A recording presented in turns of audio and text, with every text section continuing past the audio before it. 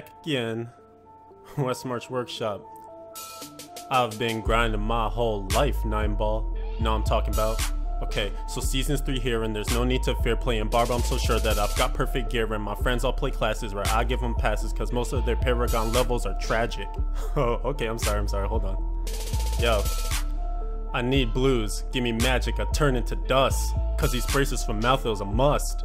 I'm fully equipped in all ancients, but don't you go getting impatient. I'm climbing them greater rifts, I know you've been waiting. Actually, hold on, there's something else I want to talk about. Yeah, her complaints about cheats, now their band are rolled back. They like working at Walmart, your prospects are whack. Not sorry for hating, you deserve what you got, cause these blood shirts are free. Yeah man, I got a lot. You know? Alright, let me lay off them. Anyway, back to the facts that you need to know. Westmarch Workshop, #1 Diablo show. So let's get into it. Alrighty then. Yeah, that was my intro for this week, episode 48. We're climbing up there. We're definitely. To Hellfire and Back is the name of this one, and that will become apparent at some point during this episode. But as you could tell from the intro, there are just a lot of things to talk about, despite there being a lack of news. You know, from things happening in-game, to ideas happening outside of the game, to actions and repercussions received, etc. We're going to talk about it all. So, my good friend 9-ball, how are you doing, man? Good to see you, man. I'm doing pretty good. It's good to see you too, man. How about yourself? You know, I'm doing well. There've been some things that have happened since we last convened, but yeah, we can get into that at some point, I suppose. Yeah, some tales of woe and sorrow, from what I'm told. A little bit of woe. Yep. Seems this is going to be 2 weeks back to back. Sad. Yeah. Are we losing credibility or gaining credibility when these things happen? I don't know. It's hard to say. If given the community, probably gain. Yeah, let's go with that. Yeah, gaining credibility because they're so cool and hardcore. And I guess that is a fair lead-in to talk about the week in gaming. I'll lead off by stating I died. My barbarian was doing pretty great, doing really well. I had cleared, last I checked, a greater of 47 with little to no problems, and was looking forward to experimenting with some different setups and things like that. Was speed farming a whole bunch of greater of 40s.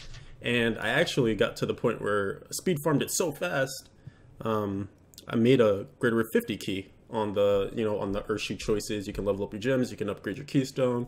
And so when you clear it, I believe like faster than 3 minutes, or maybe faster than 2 minutes 30, you go up to 10 levels. So I was like, ooh, a 50, that's cool. And I was like, you know what? I think I'll make more of those. So I tried to do something a little experimental in the trials. And that is where I died. So it actually feels even worse than normal because I know that trials will be removed at some point in the future. So at some point in the future, some defunct, non-existent feature will have destroyed that beautiful barb. And I'm just like, there was no need for it. I wasn't even going to do 50s anytime soon. So, but we rebuilt. Rome was not built in a day or 2 weeks, or the first 2 weeks of season 3. So expect some deaths here and there. Rebuilt it back up, and I think it's looking all right. Yeah, it's part of the experience. You know, you always go through. You never want to, but you always have to, in the back of your mind, realize that the character is gonna die. Yeah, and that's like you always say, right? Like a hardcore character is created to die, or something like that. Forget your famous quote. You know, I forgot my famous quote. Well, it's a really good one if we ever recall it. Yeah, something along the lines. It's like there's only one thing that all hardcore characters share in common. They all die. Yep. It's death is the goal of every hardcore character. Something like that. That sounds good to me. Yeah. What is dead can never die. I know people like to throw that around for some reason. How can you kill that which has no life? Ooh, deep thoughts. Yeah. But with every tale of woe, there is also a tale of happiness on the other side, because that's the yin and yang of things. And I'll let you take a bit of the work on this one, but I will just introduce it by saying that we did it. We got the Speed Racer done. Yes, that we did. Last week after the end of the show. Yeah, that was, we were going and talking about on the show, it's like, should we go and do it? Or maybe it was we were talking about it during the after show. Is just, should we give it a shot? It's like, why not? So just kind of, gather up a couple people that were there, 3 days in Altair. Mm-hmm. Yeah, that was just some clan members that 3 days we'd already been discussing with, and he had put some attempts in with us previously in season 1, and then Altair was just there, hanging out in raid call, and was like, we need a fourth person. It cannot hurt, regardless of if you've ever tried it or not. So we went and threw him an invite and just gave it a shot, and lo and behold, we went through and did it. So all of my bragging of I'll show you all how it's done ended up I didn't lie, apparently. You did not lie. No. So that part kind of makes me mad that you literally came in, it was your first attempt of the season, and you're just like, this is easy, why are you guys failing at this? And but that's just the luck of the 9-ball, huh? That is, because there was a couple of times, especially once we were in once we hit Battlefield of Eternity, it's like I had a homing beacon or something like that. So I started going off in one direction and found one of the siege runes that was like the furthest off on the other side of the map, and I just went straight towards it. And then when we got into Pandemonium Fortress, I just took every single right turn, and so we got through Pandemonium Fortress 1 in like a minute and a half. It's really cool when it just starts to click like that. Yep. So I definitely recommend to anyone who hasn't yet attempted it, get a group together. It's actually a lot of fun just because there's the high pressure level of it. You're always watching the time. You're talking to each other, and it does get kind of emotional when you're like getting down to the wire and you kind of feel like you're getting close, but you're not sure, and you're like, come on, man, take the right turn, like TP on me. But yeah, there's a video up on that if you guys want to check it out. Same place we post these episodes. So definitely give it a look, see if you want some tips, hints, tricks. Yeah, and it is shorter than one of our shows because by nature it's only an hour in length. So I didn't even think about that. That's actually hilarious. Yep. So that's why they pay me the big bucks. There you go. Big brain. Yep. Big brain, big bucks. So how was your week in gaming, sir? That was the crowning achievement. So my week in gaming kind of peaked immediately after last week's episode. As bad as that sounds, but no, things at least on the real life side. I'm in between jobs at the moment, so I've been spending a lot of my time going through filling out applications and just trying to find what's the next chapter in my professional career there. So I haven't been able to devote too much time to the game lately, but yeah. Still getting on here and there, running a couple rifts, running some bounties, just still trying to put my Natalia set together. I have a lot of really good pieces. It's just more, I need to farm up enough Forgotten Souls to actually just, go and re-enchant everything. As I said last week, I used up all of my white mats, all of my Forgotten Souls, re-enchanting my backup gear after my first Demon Hunter died, and then lost the second one. So we've got back to back deaths on the show here. But I hope that we break this chain. I don't want to have this discussion next week. I don't want to see you in my office again. Don't let it happen again. I'm hoping that we're just getting it out of the way early so we can cruise through the rest of the season. Oh, definitely. Just get it done now, and then no more deaths for the rest of season 3. That'd be great. Wonderful. Yep. But how about yourself? Besides, going through, obviously you had the Speed Racer achievement, you had the death there. How have you been recovering from that? The recovery went pretty well. I went through my gear and saw my stash, I should say, and saw kind of what was left in the shambles there. But because I had been farming pretty decently prior to that, just the power of the barb to carve through T6, which is something we'll talk about a little bit later, makes it so that you can really just clear out a whole bunch of those rifts pretty quickly, and then that in turn feeds you more keys for the trials, and then that in turn feeds you a whole bunch of whatever trial or whatever greater rift level you want to make. So the 40s were right around that sweet spot of what I could farm pretty quickly, and gave you a great chance for ancient items, because as most people should know at this point, the higher up you go in Greater Rifts, the more likely the drops that you get at the end of those Greater Rifts are to be ancient. And it also, there's a bit of a correlation as well, as the higher up you go in the Greater Rifts, the more legendaries tend to drop. And that's not to say every single time, because there have been times where I've done a Greater Rift 40 and I got 0 legendaries, but more often than not, you're probably going to average 3 or 4 or so. Yeah, those are definitely the rare instances. When you come away with nothing. Yeah, this actually reminds me of back in season 1 when Dat Mods was going through and like doing like the math hammering and running like chain running 4-man group Greater Rift 35s, to try and see how many blood shards am I getting? Is it worth farming Greater Rifts? That was the question back in season 1. Is it actually worth farming Greater Rifts for something other than leveling up your gems? Is it actually worth doing to try and get gear? And obviously the power creep has been so much now that the answer is just yes. It's like you run rifts just to get trial keys. Like the Torment 6, you gotta run them just to get trial keys or to get crafting mats. It's honestly worth talking about, actually, because if you look at what has occurred with Greater Rifts throughout the course of the last 3 seasons, so season 1, season 2, and our current season, they've been slowly getting buffed.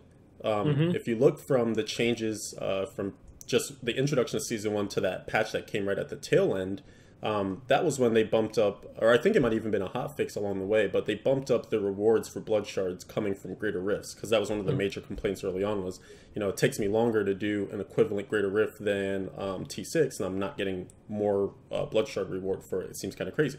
So they bumped that up. And then in season 2, of course, we saw everyone blitzing crazy Paragon levels, going higher than they had in such a short season as well. And so it was clear that the experience formula had been buffed up for Greater Rifts. And now we're at the point where you get much more experience, especially when you're in a group, and you can clear them quickly. You're getting a ton more blood shards, and then you're getting a decent amount of guaranteed legendaries to some degree. So it really is kind of the place to be right now, at least early in the season, when you're not necessarily pushing up against those really high progression Greater Rifts, because those are the ones that aren't going to be efficient, and those are the ones where you might as well be back in T6 or just speed running some of those lower tier Greater Rifts. Yeah, so it definitely is one of those, a lot of people can go through and clear, the Greater Rift 40 in like just a couple minutes. Like it's not even hard anymore. Yeah. These people that are going and like, we're getting, what is it? We've had some people go through clear through mid 50s. What's the current highest Greater Rift at the moment? For the season in general? Yeah. Last I had checked, I saw some 53s on the Barbs. I think I had seen 54 for DHs, and I haven't checked recently, so they could be even higher at this point. But yeah, mid 50s for sure. Yeah, I think I saw a Demon Hunter in the season that had cleared 55. Nice. I have to go through and check it. I know non-seasonal, like the normal rifts, it's just insane. Like creeping up to the 60s. Yeah, I think they actually they had on the normal softcore, they have a Demon Hunter that has cleared 60. Wow, just absolutely crazy. Yeah, and I know there are some because I saw Jake kind of talking about it in Twitter, some 4-man groups that are clearing 69, 70. So there are going to be some crazy high level gems. I actually would be curious to know just how many blood shards you get from a 69 or a 70 clear. Yeah, you just instantly go full. Yeah. And chat saying Fib Barbs are at 56 now. Makes sense. And I guess this is so, since we kind of have a whole bunch of different topics, this is one where I want to jump in and just insert something because it's going to, before I interrupt it, it was going to flow into the conversation. But one of the things that we discovered just a couple of days ago is that there was a bit of an exploit running around wherein people were, the best way to describe it is that there was some leveraging of effects on items combined with legendary gems to make just this insane area of effect damage happen that shouldn't. And so I'll go into some specifics. It has been hotfixed, by the way, so if you attempt to do this, it won't work. They basically just shut down Death's Bargain, and you're like, what is Death's Bargain? It's a Act 5 bounty legendary. It's pants, and its effect is that it turns your life per second into a damage dealing aura, basically. And so what people were doing, and what this monk in particular did, it was a hardcore monk that suddenly shot up and had cleared like Greater Rift 56 in like 12 minutes, and the next person below him was like 51 or something. And what was great was I think it was either his 54 or 55 clear was snapshotted. Someone saw it on the leaderboards, took pictures, etc. It was a 4-minute clear for 54 or 55. So of course that looks fishy. Something wrong is going there, right? And he had a shield on because it snapshots your character when you clear the Greater Rift. Yeah. So if you hover over his time, there was like he had a shield on, and people were like, that just seems sketchy as hell because Flying Dragon is kind of the cookie cutter weapon that they're using at this point. So people were kind of peculiar about what was happening, and I guess it was figured out through Reddit investigation / someone who knew the person. He was using a Rogar's huge stone combined with the Molten Wildebeest Gizzard, because we're talking about life per second here, to get the life per second numbers just crazy high. And what Rogar's huge stone does is it increases your life per second as your life goes down. And so I guess what he was doing was manipulating his life a little bit so that he would get way down, and then it would like snapshot a shield with the Molten Wildebeest Gizzard. That was like an integer formula thing, math stuff happened that went really wrong, and the shield was like 222 like trillion like that, and it was never going to be broken by anything. So he was just running through the rift, and everything was dying instantly from the Death's Bargain legendary power. Pretty crazy. Yeah, and so that's one of those ones that I'm sure that after they went and cleared like the 54 in 4 minutes, so they realized, oh shit, that 56 clear was probably them, clearing everything, getting the Greater Rift boss to spawn, and then exiting and waiting for 8 minutes. All right, I have to believe that it's like, oh man, I got to make this thing look semi-legit somehow. Yep.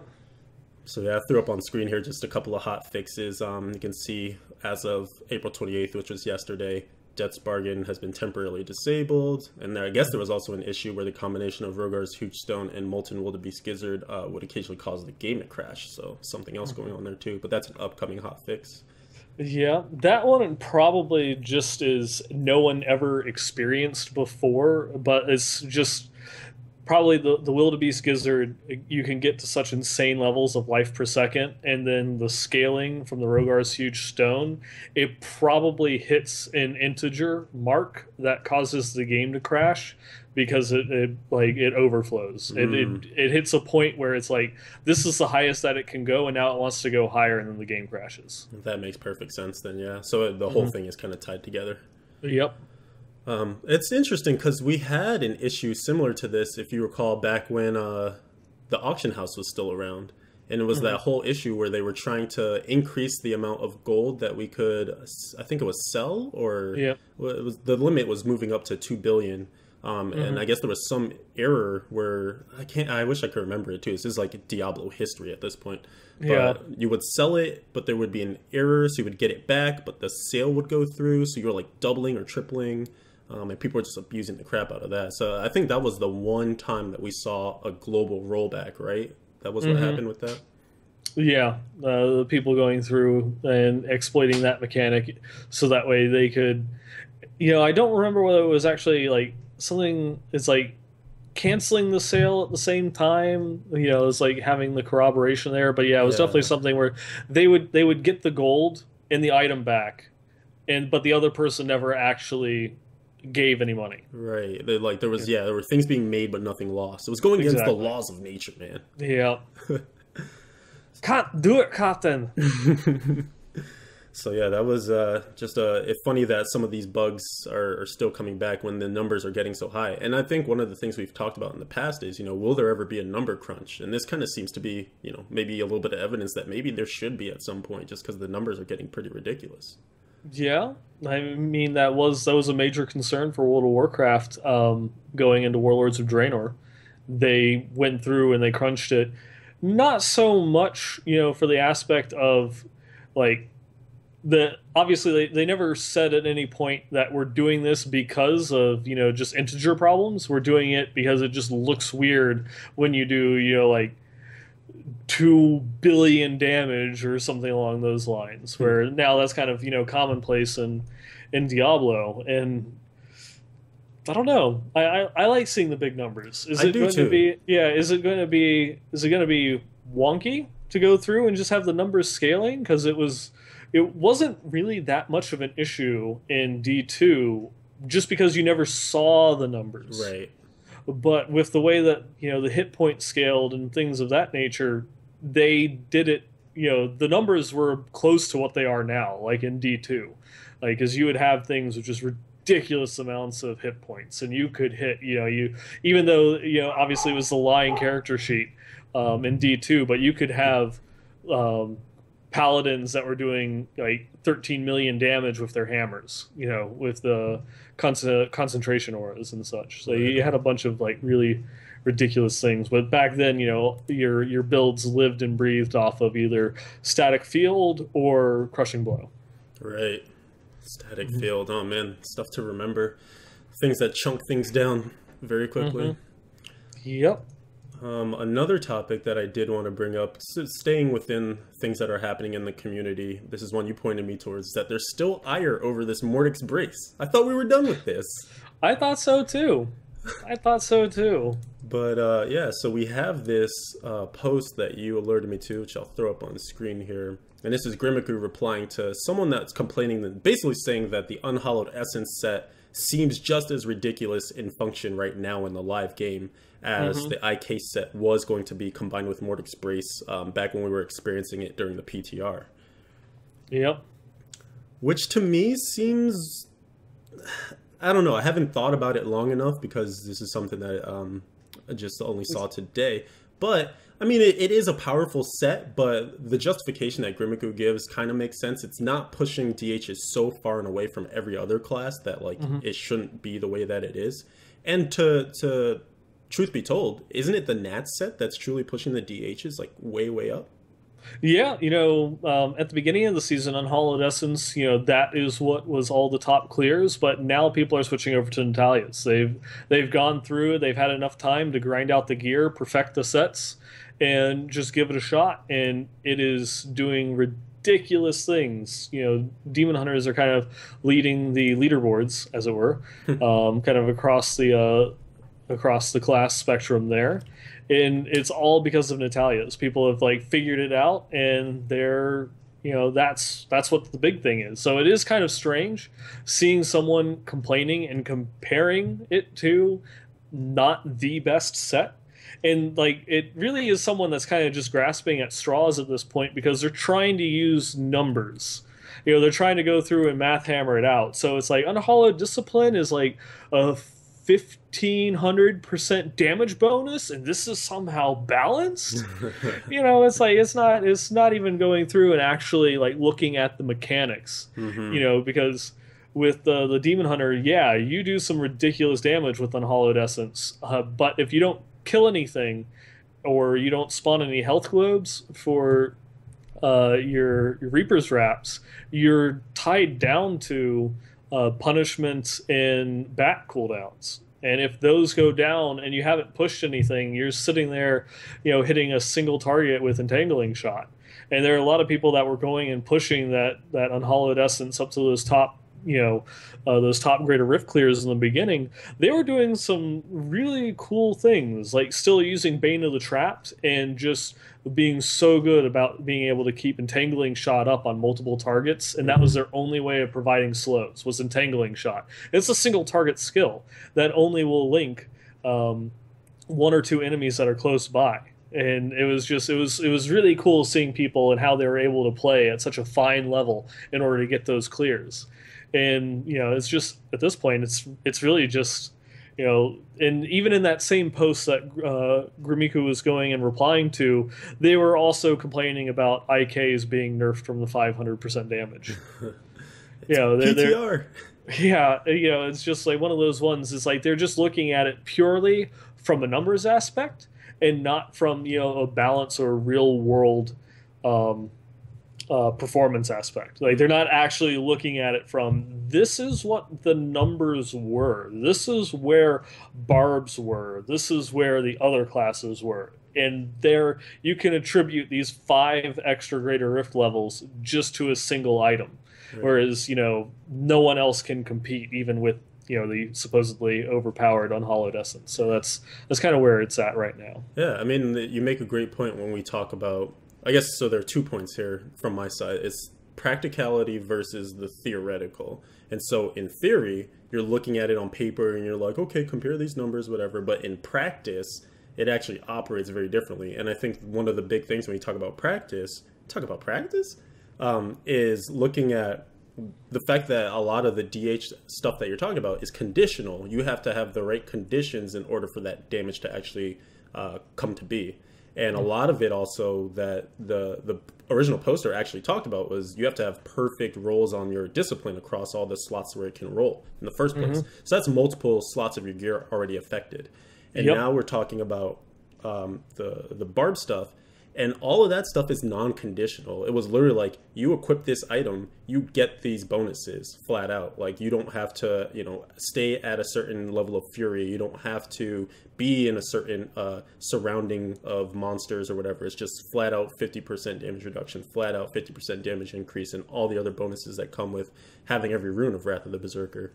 And also all the bonuses that come of just having flat out 500% more damage, So, yeah, I think it's probably a good lesson in terms of making cross-class comparisons where you have to actually play and go into the everyday, like, I guess that old adage of like, walk a mile in this person's shoes, because you're not going to be able to talk about it in a well-mannered, or maybe honestly maybe he has played both and just wanted to kind of push the math side of it and make his point without looking at so much of that practicality stuff.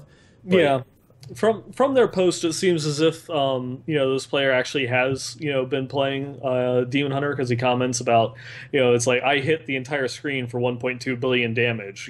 How is that balanced? But again, very conditional.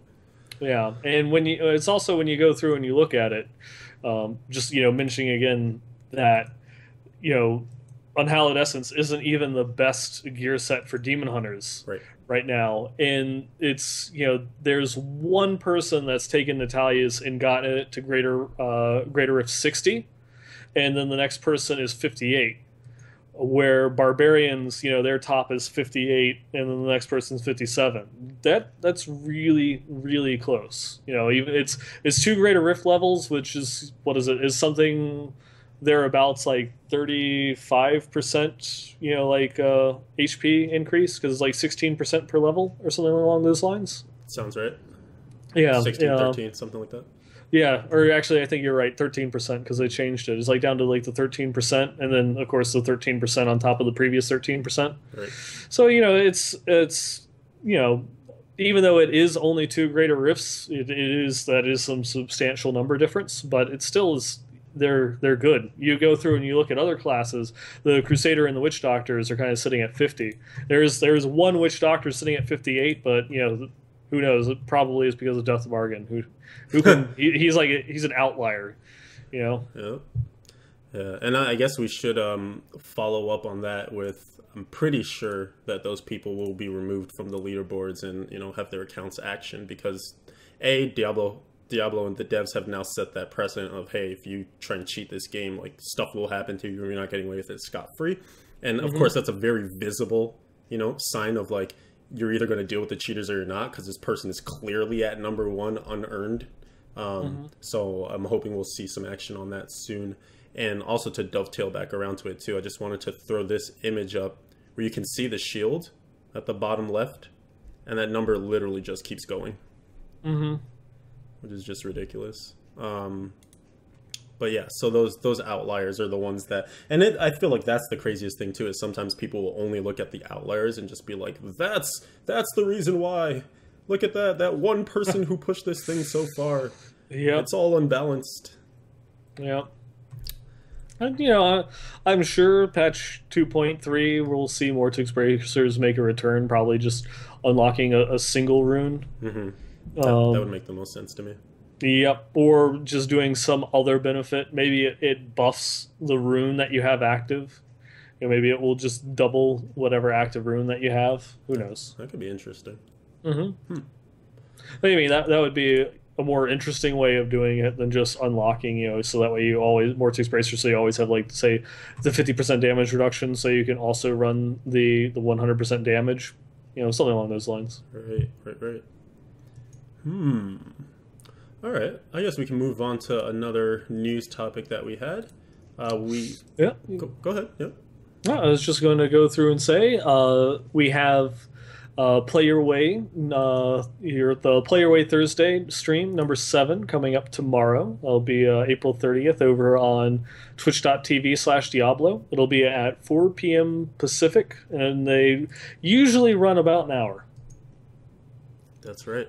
Yeah, and this time it was the monk build, who was actually the second place. It was the Wave of Light because it was Keeping with tradition. It was just one of those things, just keeping with tradition. Oh, boy. Wizards do not play in the Play Your Way live stream.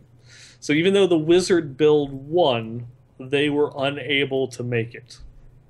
I don't get how this keeps happening. Do Wizards just have like the most fiercest like political ad campaigner? Like, vote for me. You're gonna take this build places, kid. You'll see. And then they're like, by the way, I'm not gonna show up though if we win. I'm not. Yeah, no. Your votes wasted. Yep, it belongs in Grand Theft Auto because it is just wasted. Oh, I like that. But yeah, so it's going to be seeing some monk things going on there, which, you know, especially running off of the last couple patches, monks have been seeing a lot of love and have been really popular lately. I actually was kind of surprised that this one didn't win in the first place. But then again, I have a special place in my heart for Wave of Light. So this is actually the one that I had voted for myself. Ah, there you go. Yeah, I'm excited to see what happens on this one. If you remember the last time Don Vu, who is going to be the Blizzard representative alongside Nevelistis, last time he was there, they did hardcore. It doesn't look like they're doing hardcore this time. No, I don't think so, because the person that submitted it, all of their screenshots were normal mode, not hardcore. I gotcha, okay. So there's that. I just like Don Vu in general. I think he's a cool dude, so that should be fun. And also Meathead Mikael, who is a prominent YouTuber. He streams a little bit, but I don't think that's really the thing that blew up for him. A lot of his YouTube videos get highlights on Diablo fans, etc. And so he's going to be there as well. He said he's going to be playing his Spin to Win Barb, so that'll be fun to kind of see the cross-party stuff going on. I think there are going to be some wizards there as well, too, with Don Vu playing. Yeah, I also kind of like it. I think it was the Dead Mouse stream was the first time that they did it, where they actually split. You know, when not everyone was playing the same class. Yes. I do like seeing that because it shows off just a little bit more variety. And it's kind of cool too to see how like that one particular build that's being highlighted in the player way can also interact with the different skills of the other classes. And if the other classes actually, or the other players actually start to push their builds in order to like show off that one build in particular, you know? Yeah. Yep.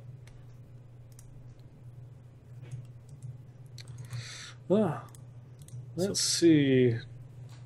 There's another one going through and talking about one that we mentioned, or no, not that we mentioned. Sorry, I am already forgetting what it is that I'm doing here. That some people were going through and mentioning in the chat earlier about area damage. Yes, area damage is a thing that is in the game that people might forget about. Besides putting, that 50 points in your Paragon and then going about your business. Yep. So what someone figured out, I believe it was a Barb actually, the first forum post that started riling things up in the community.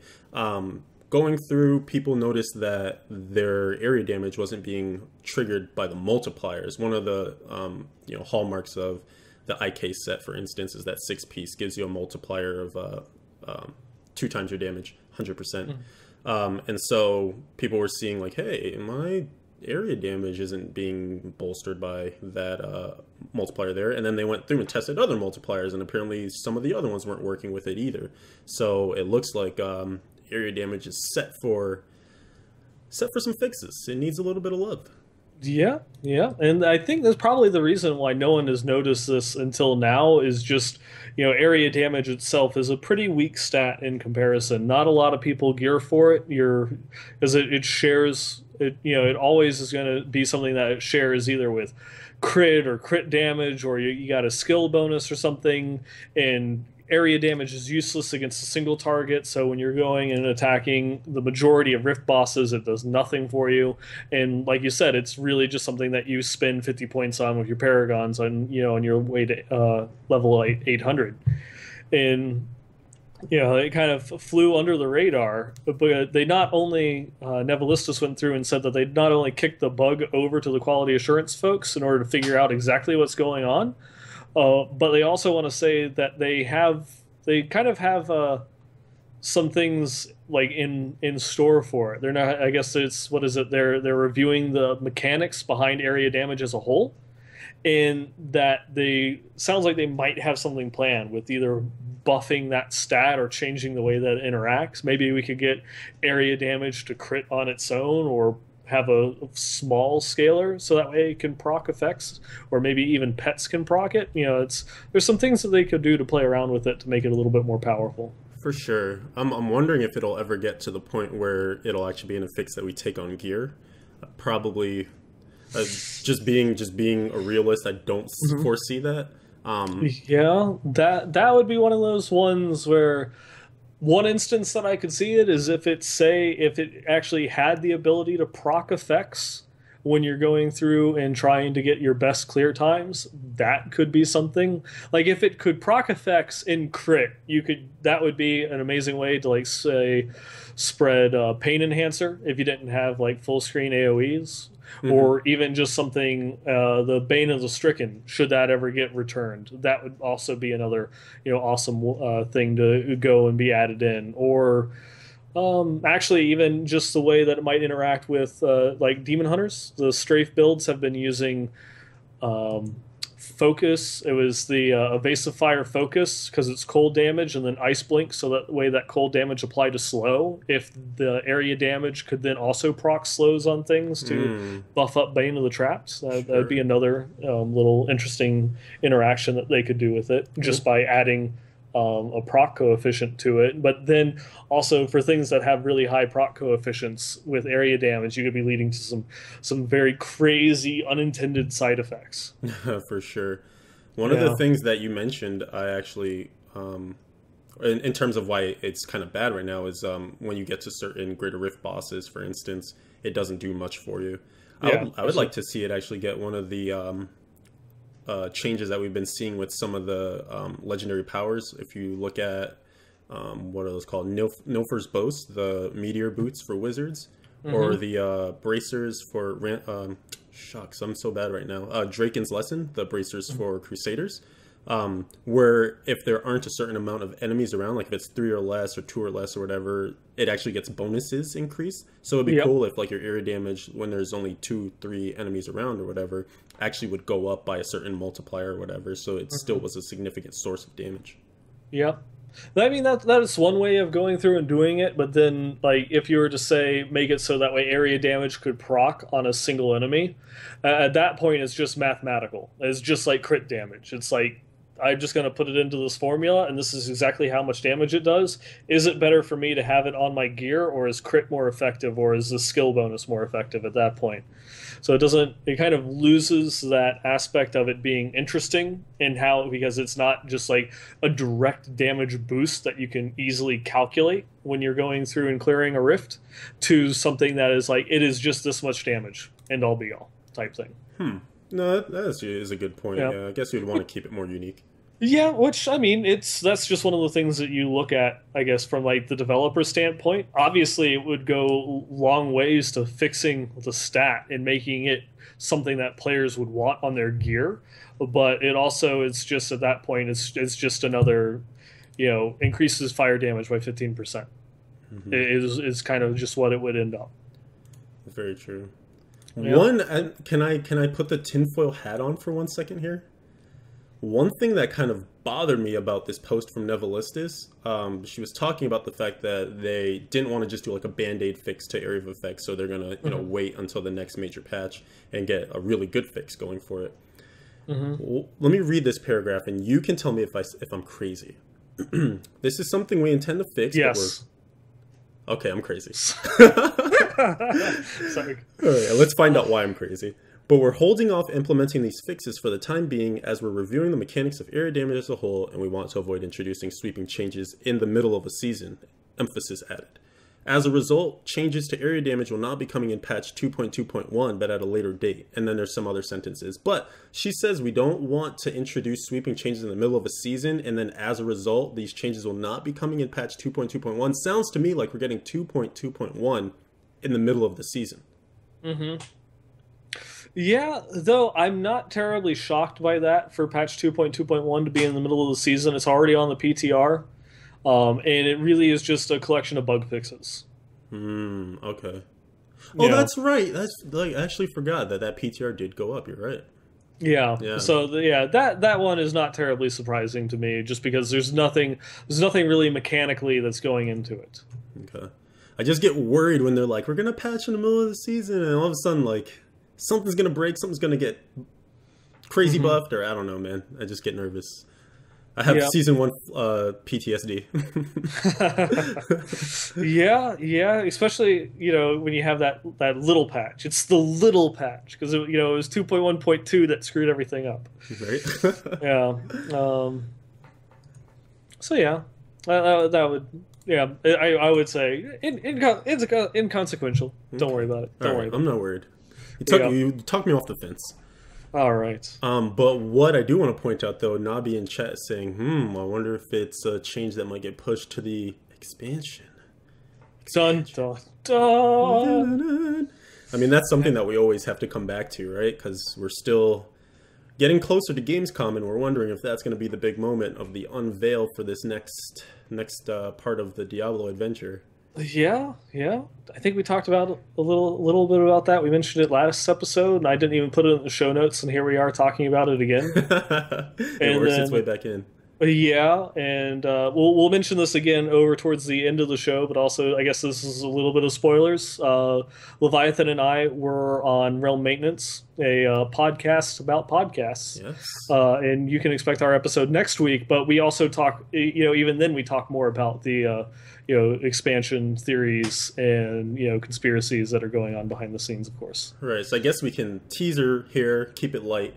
And then if you want more in-depth, check out that podcast. It'll go live next Tuesday, I believe.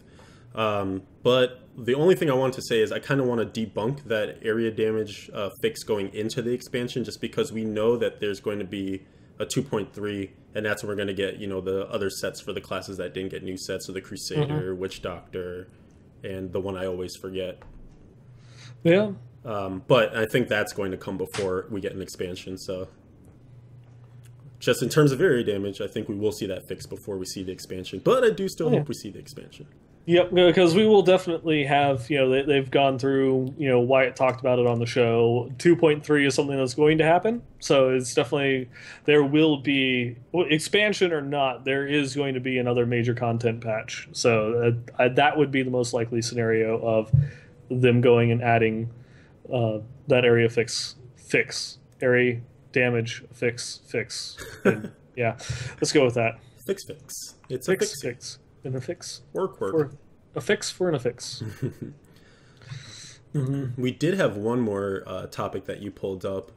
It's one that seems to come up every now and again. I guess, so I'll preface it by saying I've heard Flux talk about this forever and ever, and he was actually pro this, and so I'm going to unveil what this is. And we're talking about elites giving out their orbs in the Greater Rifts, those purple orbs that you have to track down after every fight with an elite.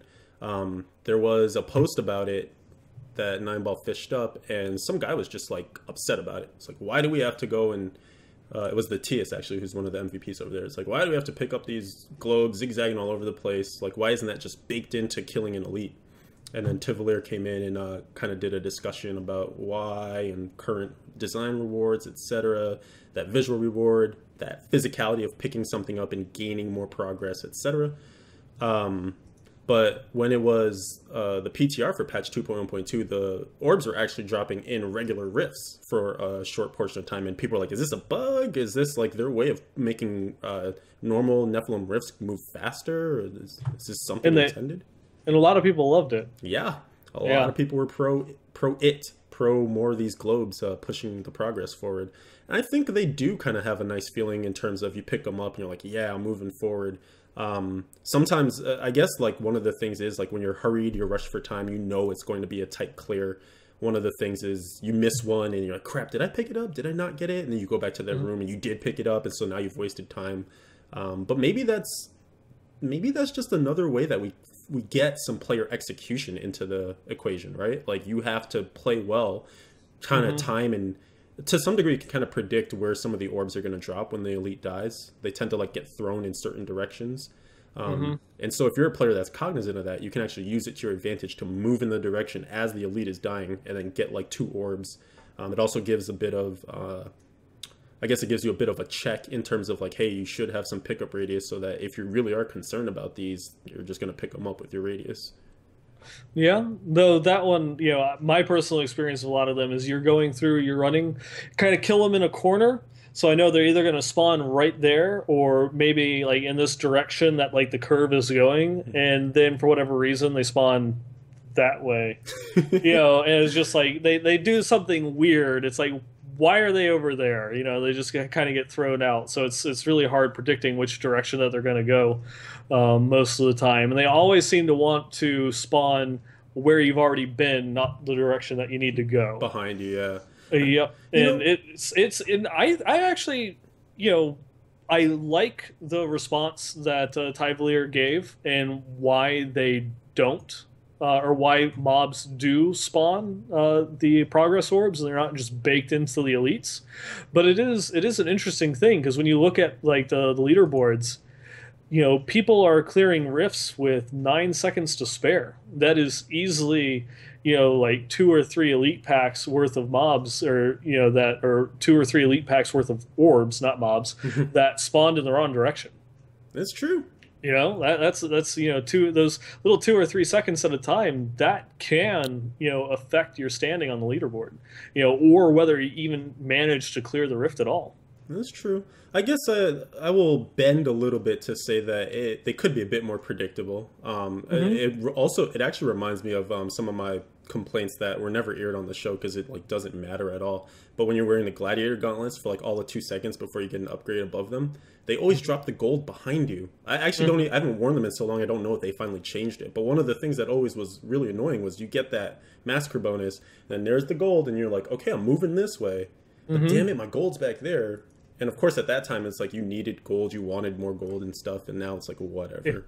Yeah, back when it mattered. Yeah, but it's just another one of those things where it's like you could have made the drop a little bit more predictive, and it's tough because your character is always moving, so it takes like a snapshot of where you once were and drops that gold there, but it's not going to account for the fact that you just moved with like crazy movement speed, 10 yards in the other direction. Yeah, and Big Tabs is going and mentioning in chat that it always takes ages to spawn. And that was one of the things that I was just going to go and add on there is like when you do use those, or I remember when I had like a godly pair of them before 2.1 and before they actually made the change, when it used to just like it showered gold based on the difficulty that you were in and all this other types of stuff, and it was just broken before they went in and fixed it. But it's like you'd go through, you'd get your enemy kills and such, and then like you would have like the spree counter come up, and then you're like, okay, and then it all pops out. It's like when is it gonna go through? And then you think you have the timing down, and the spree counter pops up, and you're running. It's like, okay, I'm gonna stop now because it is gonna spawn behind me, and spawn. Come on, and it always just seemed to screw with your head about how long it took for the gold to spawn. This is true. This is fair. So I guess, yeah, I kind of threw that out there just to tie it into the idea that maybe these orbs could operate with a similar fix, because we've seen that issue already, and it apparently hasn't been fixed yet, but it would be interesting if they could at least make it predictive. Or just go like well, I guess here's the thing though, right? If you're running a Greater Rift and it's an open area, and there aren't a lot of those, to be fair, right now in the Greater Rift pool, but if it's an open area, which way is forward and which way is back? How does the game know? Yeah, or how would the game even know which way is forward, which way is back if it's a loop? I mean that's true too, right? Yeah. or if you're going in the wrong direction, something along those lines. It's how do you change that? We of course are going and talking about this, and we have no idea how the mechanics behind orb dropping works when you kill a mob. Like what the physics behind it, about where it goes and throws it. Should they maybe change it for the progress orb so it always just spawns, say, within 10 yards of where the last elite died? Um, and obviously within the game, 10 yards is like that big, because your character is like 16 yards, so it's not a very large distance. It's just it's just somewhere to keep it more centralized. And then how many hardcore players will complain about that it always spawns in the mob because they died picking up their orbs and died to molten. Right. It's just there's always little things to consider in that respect. I guess it's just one of those ones. It's like that's just that little level of RNG that can kind of make or break you throughout the rifts. And that's something I was, before we go too long in the tooth on it, that was something I was just about to say was it's RNG to some degree. It's another way of them throwing that little thing that we love to hate into the game. Because you can't predict where they're going to be, and you can't predict what gear is going to drop, and you can't predict what rolls you'll get. So to me, it kind of fits into the microcosm of what we're doing here. But I think if you make it predictable in any kind, so we're talking about like how does the game know what's forward, how we know what's back. The same idea that you started to get to, like maybe it always goes to the corpse or something like that. Once you kind of know what to expect, then the player activity, the way that the player plays the game will adjust accordingly. And so at that point, it should cease to be a problem. Yep. And then, just go through and touch upon it. The Tyvalir going and talking about like the reason why they dropped the orbs is because the feedback was when it didn't feel rewarding. If you're going through and you just killed the elite pack and your progress meter just kind of went through and increased a little bit. But when they had the progression orbs actually drop, you felt as if you were getting rewarded because you could see that extra bit of progress, even though your progress bar, increased more from the elite pack as opposed to a normal. It also, then you got this huge boost from the progress orbs, and you felt like, yeah, I'm doing it. I did something. I'm doing it. But as they always say, sometimes the orb drops in front of you, sometimes the orb drops behind you. That old saying. Yep. Just saying. Just saying. All right, so let's get to the title of the show, because this is a hot topic that's been buzzing throughout the community lately. I think we're seeing more spotlight on these items, and we're talking about Hellfire Amulets here. Because for whatever reason, they just seem to be the best in slot for a lot of the builds that are coming up with the new sets, the reworks to the sets, etc. I feel like I know people farmed them in the past in season 2, season 1, etc. But it never seemed like there was such a concentrated focus on Hellfire Amulets. And I think now that because a lot of people are out there trying to farm them, trying to get those really good GG rolls, the perfect passives, they're starting to realize that it's a really hard pain. This is something we always talk about when we get them as submissions for items of the week. We're like, whoa, we know the work that it takes to get there, but now it's becoming kind of commonplace, commonly accepted that this is just a frustrating process to go through for what seems to be a very low chance for a good reward. And I do wonder, because a lot of the times previously, before, the Hellfire Amulet, was always a good choice because it gave you a free passive. But a lot of the builds, either required you to have, your set piece for like monks, the Sun Wukong Shine, or they recommended one of the elemental immunity ones, because that was. But now things are just going to like such extremes in terms of damage with the greater rifts that we're at, that it's kind of getting to that point where resistances and survivability, if you're not playing hardcore, don't matter as much because you're kind of going to get two-shotted anyways. If you get into a bad engagement, nothing will save you. Right. Sorry, I always do this with whatever class I'm being favorited of in the season, but just going back to Demon Hunter. The guy that went through and cleared the Greater of 60 with the Natalia's build, if you watched his stream and looked at his gear, he's got like his highest resist is like 600. Wow. Yeah, because it's just, trying to keep up smoke screen for as long as he could possibly can, to keep it going. For that, that is his survivability, kind of like the season one Marauders, just using permanent smoke screen.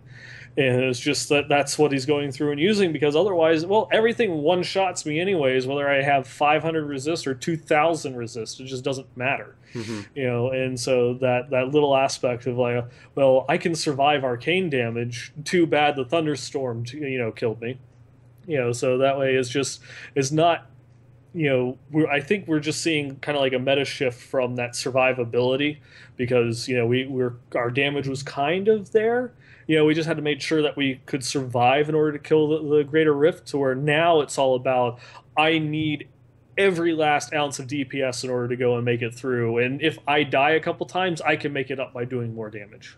I guess so. One of the things there is that it's a softcore thing that's kind of exacerbating the problem, because they can push much further and get to that point. Something that, and again, like, I just happened to talk to JH quite a bit today, so I have a couple of things on the mind from him.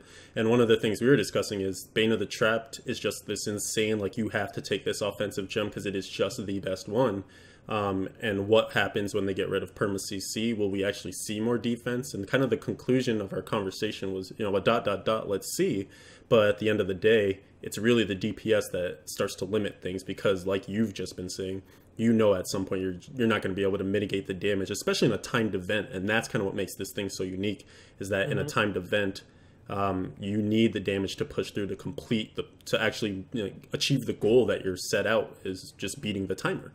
And so you could have all the defense in the world and not die in a Greater Rift 65 or something, but you're never going to clear it to get that reward on the leaderboard. So I think there definitely is something to be said for everyone kind of moving, especially with the power creep, and moving towards a lot more offense. I think things that are kind of ancillary in terms of, hey, this extra passive might give you more conditional damage here or there. It's kind of a cool thing to have, but it's not necessarily necessary. Maybe that's why they're starting to gain a bit more popularity. Or even if you're just shoving that cheat death passive to the amulet, then that allows you a little bit more leeway with the passives that you take on your actual bar. Yeah, exactly. If there is some sort of survivability passive, which is mandatory, just either having it on the amulet, or getting another good damage passive, is just, it frees up slots. It gives you more options that you can go through and do by playing around with that fifth passive slot. And something that's interesting that's happening in the chat right now is people are talking about the immunity amulets versus the Hellfire Amulets and what's going to be better. One thing that we did comment on, I think when Wyatt was on the show, was kind of the indirect buff to Mara's Kaleidoscope, because they added Hamelin, who's another poison boss. And I believe even before Hamelin was there, that the majority of bosses, not the majority, but the most bosses in terms of elemental damage were poison based. So you had your Veracity, the one that I never remember, Erathon maybe, that spits out poison. Yeah, like Escahel, something like that. It's the angel. Yeah, exactly. Then you have the choker, and then the other guy. Yeah, there you go. Poison as well. Yeah. Yep.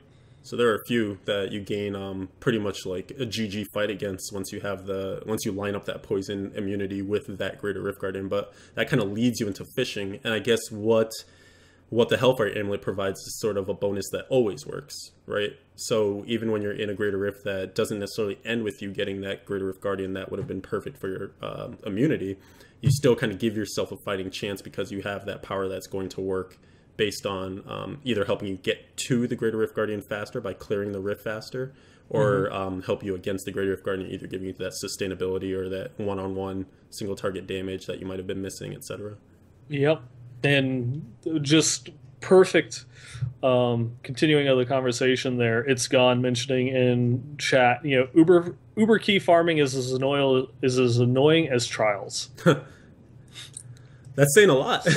Yeah, that is saying quite a bit, and that is actually one of the things that kind of sparked this topic for us to even bring up tonight. I think it spawned from a post that kind of reached the top of Reddit a couple days ago. It sounds right. Yeah. Yeah, that was going and talking about the not directly complaining about making Hellfire amulets, but just the severe disparity between group farming Hellfire amulets Yes. and solo farming. Yes. And then kind of going from there, and it's just kind of felt like we're seeing more Hellfire amulets pop up. It seems to be kind of like we were mentioning a shift in the meta, and then now it's also kind of on the radar that people are seeing as a something that needs to be fixed. That it sucks to try and farm them solo. Right, and I guess a thing to mention with that is there's this idea that, or not idea, there's this actuality that occurred, and no one can pinpoint when this happened. But now the key drops are global, and so that means you don't even need to be at the rift at the key warden when the kill is made. If a key drops, it drops for everyone that's in the game. You could be in Act 5 doing, or in Act 5, there is no key warden. You could be in Act 1 farming your key warden, and Nineball's in Act 4 farming his key warden. He gets one in Act 4. I don't get one in Act 1. I poured over to him in Act 4, and even though I wasn't there, I still get the key. No one knows when this happened, but it's a thing now. And it makes it so that doing it in groups is by far way more efficient. Wasn't it that it was added in with the patch, like 2.2 or 2.1.2 patch notes, but then people were saying that it was in before that, like it was a hot fix or a change, but we couldn't find proof of it. My thought on it is that it was a two-part change. I think the first part of it was that if a key dropped, it dropped for everyone, but you still had to be there for the fight. So you had to be in Act 2, against the key warden to get an Act 2 key. But if I got one, you got one too, guaranteed. And then I think the second part was it doesn't even matter if you're there, you can still get it. And going through, and Big Tabs is mentioning in chat, it's 16 times the efficiency for a 4-player group versus solo, because not only does the entire party, it's not just that the whole party gets the keys, it is because the whole party gets the keys. So when your party completes a set, it's not just one portal that you can open, it's 4. Right. Yeah, so you're going through, and then so you're going to be going through getting the keys faster, you're going to be opening the portals faster, and then just you clear, because you have one person in every act attacking each of the key wardens. So in the time that it takes one person to go through farm and kill one key warden, they've already killed all 4. Yep. So they're definitely, and this is a conversation that we often have in terms of the benefits of solo, the benefits of group play. And some of the main proponents of the multiplayer stuff is that this game is a multiplayer game, and it's meant to be played with friends, and there should be advantages to grouping up. As someone who personally plays solo quite a bit, or likes to, and has in the past, and is making an effort to play more in groups this season, I can say that I do note multiplayer just has way more advantages to it. Like, that is definitely a fact. But there should be offsets for solo play. So in the same way that you kind of see the whole unity and follower, even if it's not a thing that was supposed to be a thing, it's still a nice part of being a solo player, because you get that little added protection. And if you want to use unity, like some builds aren't even using it anymore, so there's that. But in the same vein, it would be nice to see an increased key drop. And we kind of talked about this with Wyatt too, in terms of the upgrade chance for legendary gems. Again, you can push higher in groups, so you can get better gems higher. And when you go by yourself, all of a sudden you can't push to that greater of 60 on your own. So then what do you do with your gems? Nothing. So there just should be a little bit of a bump for that solo play. Yeah. And that seems to be kind of like, trials are vanquished.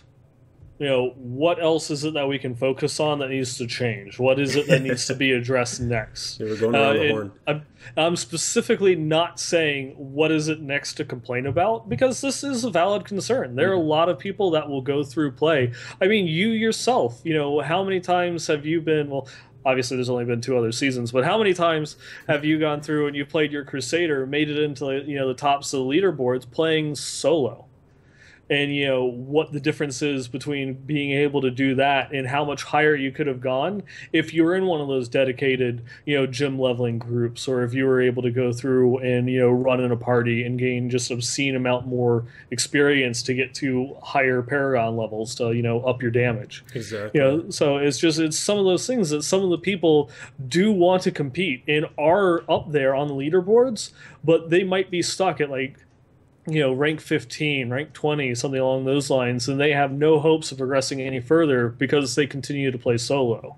And it's just, wanting a little bit more parity between multiplayer and solo play. And this is something that's kind of only now becoming an issue as they've gone and make changes, because the developers have slowly been making changes, because it was useless to play multiplayer. It was more beneficial to play just solo. Mm-hmm. So they were making changes. Okay, so now we'll make a multiplicative buff to experience when you're in a group setting. We'll change the keys, we'll do all these things just so you actually had a reason to want to group up. And they wanted to make it so that there were benefits to playing multiplayer, and so you were rewarded for wanting to play with other people. And that's kind of the developer mindset, is they still want that to be more rewarding than playing solo, which is fine. It's understandable. You want a reason to play with your friends. You don't want to feel that you're being penalized for playing with your friends. For sure. But maybe they could go back and adjust or make tweaks so that way it's not as big of a difference as it is now. We're going and we're talking 10, 15 levels of greater rifts between some of the class solo clears and some of the higher end 4-player clears. And that's a lot of damage. That's an extra 3% damage on a Bane of the Trapped. It's a lot of things that they can go and make a little tiny changes to maybe rein it in a little bit. It's something that I'm sure is on their radar to go through and address. But I guess the one thing is, to the listeners, is just to rein in your expectations just from the design or the development aspect of it. They still have to incentivize multiplayer play. Because if they penalize you for playing in a group, then why would you ever want to play with your friends? You're always just going to go through and do solo player games. So there are always going to be advantages to playing in groups, maybe just not as big of an advantage as there is now. Right. It shouldn't be like up here and down here. Yeah. A couple of things from what you've been saying, a question I posed to you over email when we were talking about this potentially was, is this going to be another one-handers versus two-handers, where at one point one-handers are great, and then they buff two-handers, and now two-handers are the way to go. So what happens to one-handers? You know what I mean? Like, if you decide to push one-handers back up now, then two-handers become not as good. And I mean, you kind of answered that with saying, like, one will always be better. Multiplayer will always be better because they want to incentivize you playing with your friends. And when you think about what they're doing, too, in terms of development, adding clans, adding communities, things that highlight kind of that social aspect of the game, is going to push people towards wanting to play together, because it's like, hey, I'm making friends in this community. Dude, I like you. I like you too, man. Let's play together, bro. All right, man. Yeah. So you want that to be a good feeling. You want to kind of, come away with those stories. It's like, man, I remember 4 years ago it was you and me in season 3, and we were just tearing it up. And you don't want that feeling to be like, man, I remember 4 years ago it was you and me in season 3, and I hated every moment of partying with you because I thought I could be solo and going so much better. So there are reasons for the multiplayer stuff to definitely feel, or not to feel, to have a slight advantage, but it should be slight, not vast. Yeah, exactly. Ooh, all right. Soapbox completed. Yep. And I think it is just a good point that you bring up about the one-hander, two-hander, is there's always going to be a better way of playing. It's trying to get 100% parity, and so that everything is balanced between things being equal. It's like it's just not going to happen. Agreed. It's just you'll never be able to have something just 1-to-1. There's always going to be an advantage this way or that way. So that way it's an unfortunate side effect. So yeah, it's just a reality, really. Hmm. All right. Were there any other big topics or things in terms of community discussions that we want to get into before we got our specifically generated stuff from our player feedback or listener feedback? Um, there was the one thing, the comments about achievements. That's true. Yes. I guess we can quickly go over this one. So this occurred when I was just throwing out a random tweet that said, I don't know how I feel about season three in so many words. It was kind of just like, there's this weird feeling in season three right now. I think honestly it was just burnout for me. I kind of been playing pretty nonstop, full bore. So I think taking a little step back was what I needed. But I threw that tweet out there and I got a response from Trevor Bell, who's one of our listeners, and he actually set up the EU Westmarch Workshop community. So if you guys are in the EU, there is a community over there, by the way. So thank you to him for setting that up. But he mentioned he didn't like the way that achievements within seasons felt. He thought that they were a little too pushed towards the hardcore with a lowercase h, like the more players that are just going to grind and grind. It felt very grindy, these new achievements. And you can recall, I believe it was the Tavern Talk where Wyatt mentioned Don Vu went in and like handcrafted hundreds of new achievements specifically for seasons. And they got rid of a lot of the ones that were kind of just, well, not got rid of, but they didn't make the repeats of, you're just earning the ones that you had from non-season for seasons again. Yeah. And so I didn't expect that at all as a thing. I was like, are people talking about this? Is this something? And then Lala chimed in and was saying, yeah, I've seen some things in the forums of people saying, I don't like the new achievements. They do feel too grindy. They feel like they're not set up in a way that I want to earn them because I don't, if I target them, it's going to take up all my time, et cetera, et cetera. Other reasons that I didn't delve too deeply into, but I guess I wanted your feelings on this. Is there something that, is this something that you feel too, and the difference between achievements and conquests, and just kind of talk about a little bit all that? It is interesting. That was one thing I didn't realize that they had changed the achievements at the very beginning of the season. And so once we hit in the previous seasons, by the time that you hit 70, that's it. You have your 400 achievement points. You've unlocked all of the feats of strength. You've gotten all the the transmog rewards and stuff, the banner rewards for playing in the season. That's it. You're done. And so I was going through, and I think I was maybe, it was on the Saturday. I hit Paragon 75, and then I'm like, why am I even caring about my Paragon portrait? I can just go through and use the new seasonal one. And that's when I went through and checked, and I was like, oh, I have like 80 achievement points. It's like, huh. Well, now. And then I went through and checked and saw that, so they went through and they completely changed everything for this season. You actually had to go and, put, I wouldn't say like a real, like that much effort into it, but you did have to put effort into it to go out and specifically hunt down certain achievements to get to the 400 points. So that way you could get, your portrait and the pennant and such. So that was a little bit of a change, and at first it was something that I actually liked, and I think right now I kind of still do. I don't know how much I've been playing this season compared to someone that might be taking it a bit more casually than myself, if that's possible. But just kind of going through and looking at it, it wasn't that bad. You really, just going through leveling to 70, getting yourself geared up, and then going back through and, killing some of the bosses, on the specific torment levels. This doesn't really take too much of a detour out of your time in order to get it. I guess if you are the person, maybe it actually is the people that are complaining are the ones that are more geared towards the hardcore achievement junkies that need to complete everything. But, at that point, these achievements look easier than completing everything, from the, having to just go through and do everything all over again. From the non-seasonal pool. For the non-seasonal ones. Yeah. So I guess at that, from my viewpoint, is I guess I don't really see that much of a problem with it. Obviously conquests are things that you need to like sit down and focus on and change your build, change your gear. I need to specifically go and do this and dedicate a lot of time and effort to it in order to go and get a conquest done. But I also don't see it as a problem of achievements, being something that you just get. Oh, I got to 70. I've got all my achievement points. So that's it. I'm done. Mhm. You know, it does to me. It doesn't seem bad actually having to go and put a little bit of time and effort in order to get your 400 seasonal achievement points and um, get all of your rewards. For the 2 feats of strength. If they even keep that arrangement in the future.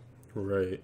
There's something to be said about we were getting feedback in season 2, I believe it was, where people were saying, wait, like, are these just the same achievements from, see, like, is there a reason for me to go for these achievements again? And it's like, well, unless you're after that achievement leaderboard, no, not really. Yeah. Especially if you've earned them, once last season or previous to that even. They're going to be in your account and there's no overlap or anything. So to me, it seems like, well, this should be a welcome change, because now you actually have new achievements to chase specific for seasons.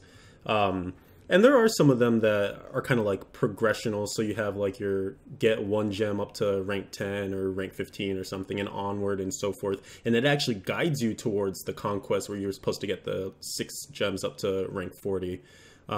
So to me, it seems like it's kind of cool that they do intertwine that way when you talk about achievements and conquests.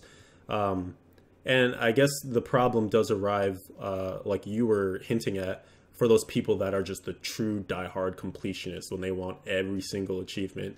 If some of them are that crazy high number, because we've seen the dev team kind of peel back on some achievements, the Splinter one, with killed all the what are those, the trees in Act 1, even the Greater Rift ones. It was like regular rifts. It was like kill a certain amount of monsters inside Greater Rifts and maybe just complete a certain amount of Greater Rifts. Those were dialed back as well. So I feel like it's something that's always a bit of a WIP, is my new favorite acronym, a work in progress. And I think maybe if there is a feeling that, I guess, they'll probably just look at the metrics and say who completed all the seasonal achievements. And of those people, how many, I guess they can't really track how many hours because you can't divvy it up that well. But just looking and saying how much of the people that maybe completed 50% only did that much, and so on. And so there's got to be ways to look at it and determine if some of them are hitting the right mark and if some of them could be moved to different sweet spots. Yep, that's those sweet data points. Yep. But yeah, I figured I should at least, it was something that was brought to my attention, so I just wanted to throw it out there. Maybe we'll get some feedback from people who have more to say on the subject. Yeah, definitely. That's one thing that I'd like to hear back from the viewers and followers of the show. What your thoughts on it. And I know there's some people mentioning in the comments that it just feels like it's you're kind of like forced into doing like almost nothing but like greater rifts, but you can get more than halfway just by killing bosses. If you just go through and kill all of the bosses, because they're worth 40 points each, and there's 6 achievements for completing all of the boss kills. So you have 240 points sitting right there. And there's something to be said too, because there are achievements linked to completing regular rifts for the different torments at different intervals of time. So if you clear T4 in 6 minutes and you get an achievement for that, it's 10 points, etc. Yeah. So, a lot of it is, like I said, it does require a little bit of investment to go through, and, you can't get it. Well, I guess if you're a hardcore player, you will get it just by playing, because you're leveling up your gems, you're completing the higher greater rifts and such. If you're not going through I'm tackling the leaderboard type thing, it does require a little bit of investment in going out and doing specific things that I guess that you might not normally be doing. If you're just content to be just running like Torment 6 and greater rift 30. You'll have to go back and change up a little bit of your play style to do it. Agreed. But yeah, definitely, if you guys out there have feedback either on this or any of the topics that we just touched, I know there are some feelings out there on the Hellfire stuff, and we didn't even touch the Hellfire ring, which is we could talk about that for another 30 minutes. So definitely send us some feedback. Westmarch Workshop at blizzpro.com. It will be featured in next week's this coming segment, if that makes sense to you. Since we're moving over to the player feedback section of things.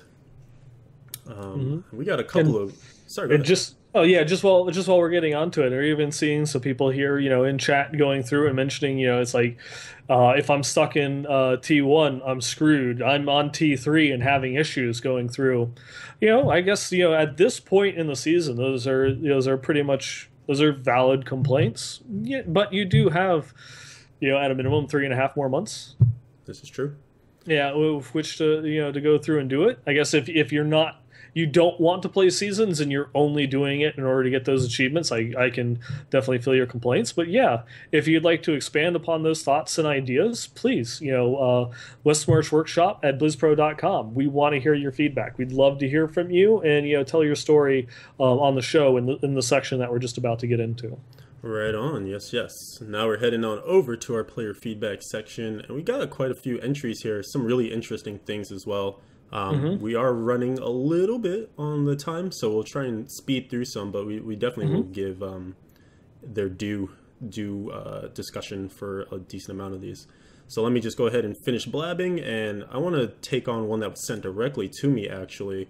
This comes from Cromox, and he's theory crafting a new set for the Crusaders, because like I have touched on a couple of different episodes, but also earlier today, in 2.3, Crusaders will receive a new set, and I've been thinking it's going to be Blessed Hammer. You just mentioned hammers earlier today, and it is kind of one of those beloved. People were so stoked when they saw the preview for the Crusader and noticed that Blessed Hammers are going to be coming back, and we don't have anything that really glorifies it yet.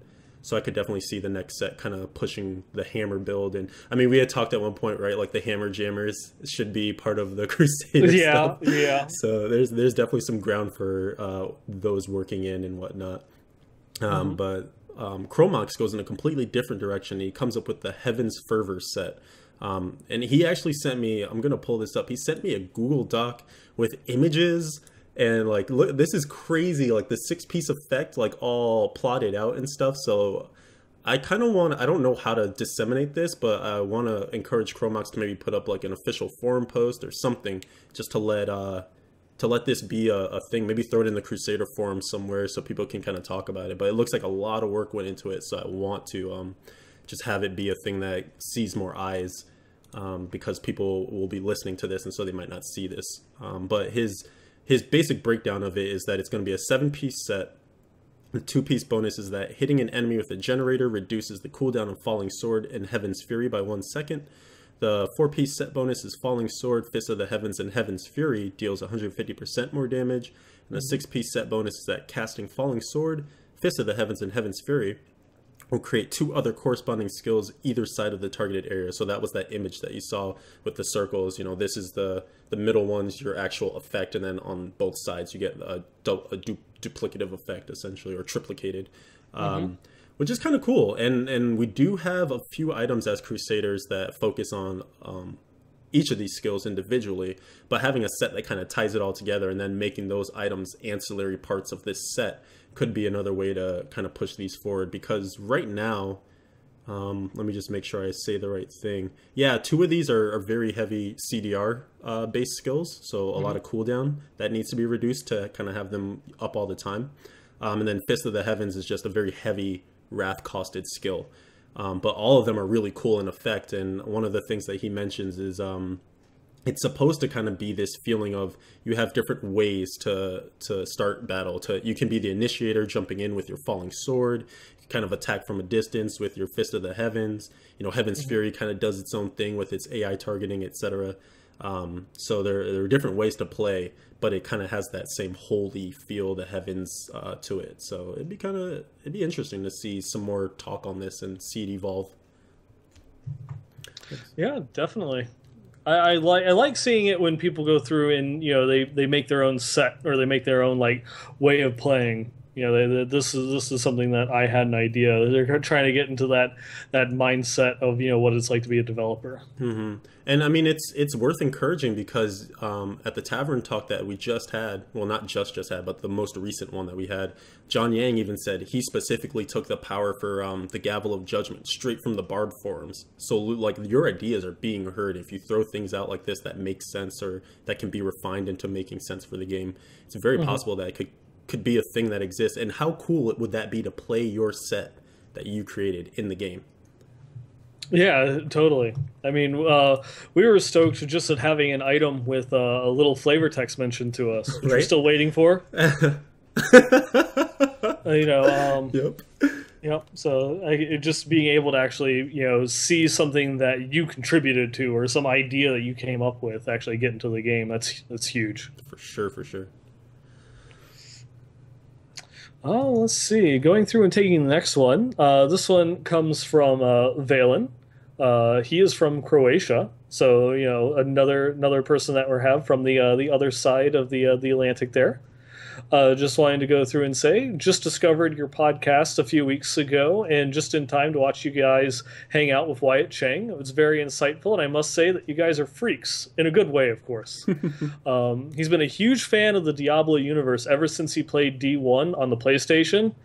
Which I specifically picked this one because that was actually my first experience with Diablo as well. Oh, cool. Yeah, I didn't play it on the PC. I played Diablo on the PS1. And that was my experience with it. And I was like, oh, this game is cool. I'll go back to Final Fantasy VII now. Yeah. But yeah, I feel you on that one of your first interaction being on the PlayStation. And he just wanted to go through, and he remembers finding the grandfather being a two-handed sword that's one-handed, and how awesome that was, and was just wanting to know, he wants to know, will Blizzard ever add a legendary power over to the grandfather itself?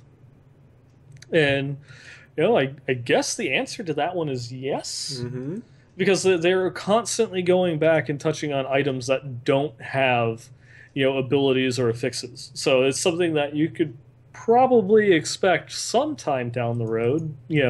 Don't know if it's soon, a Blizzard soon, or on the radar.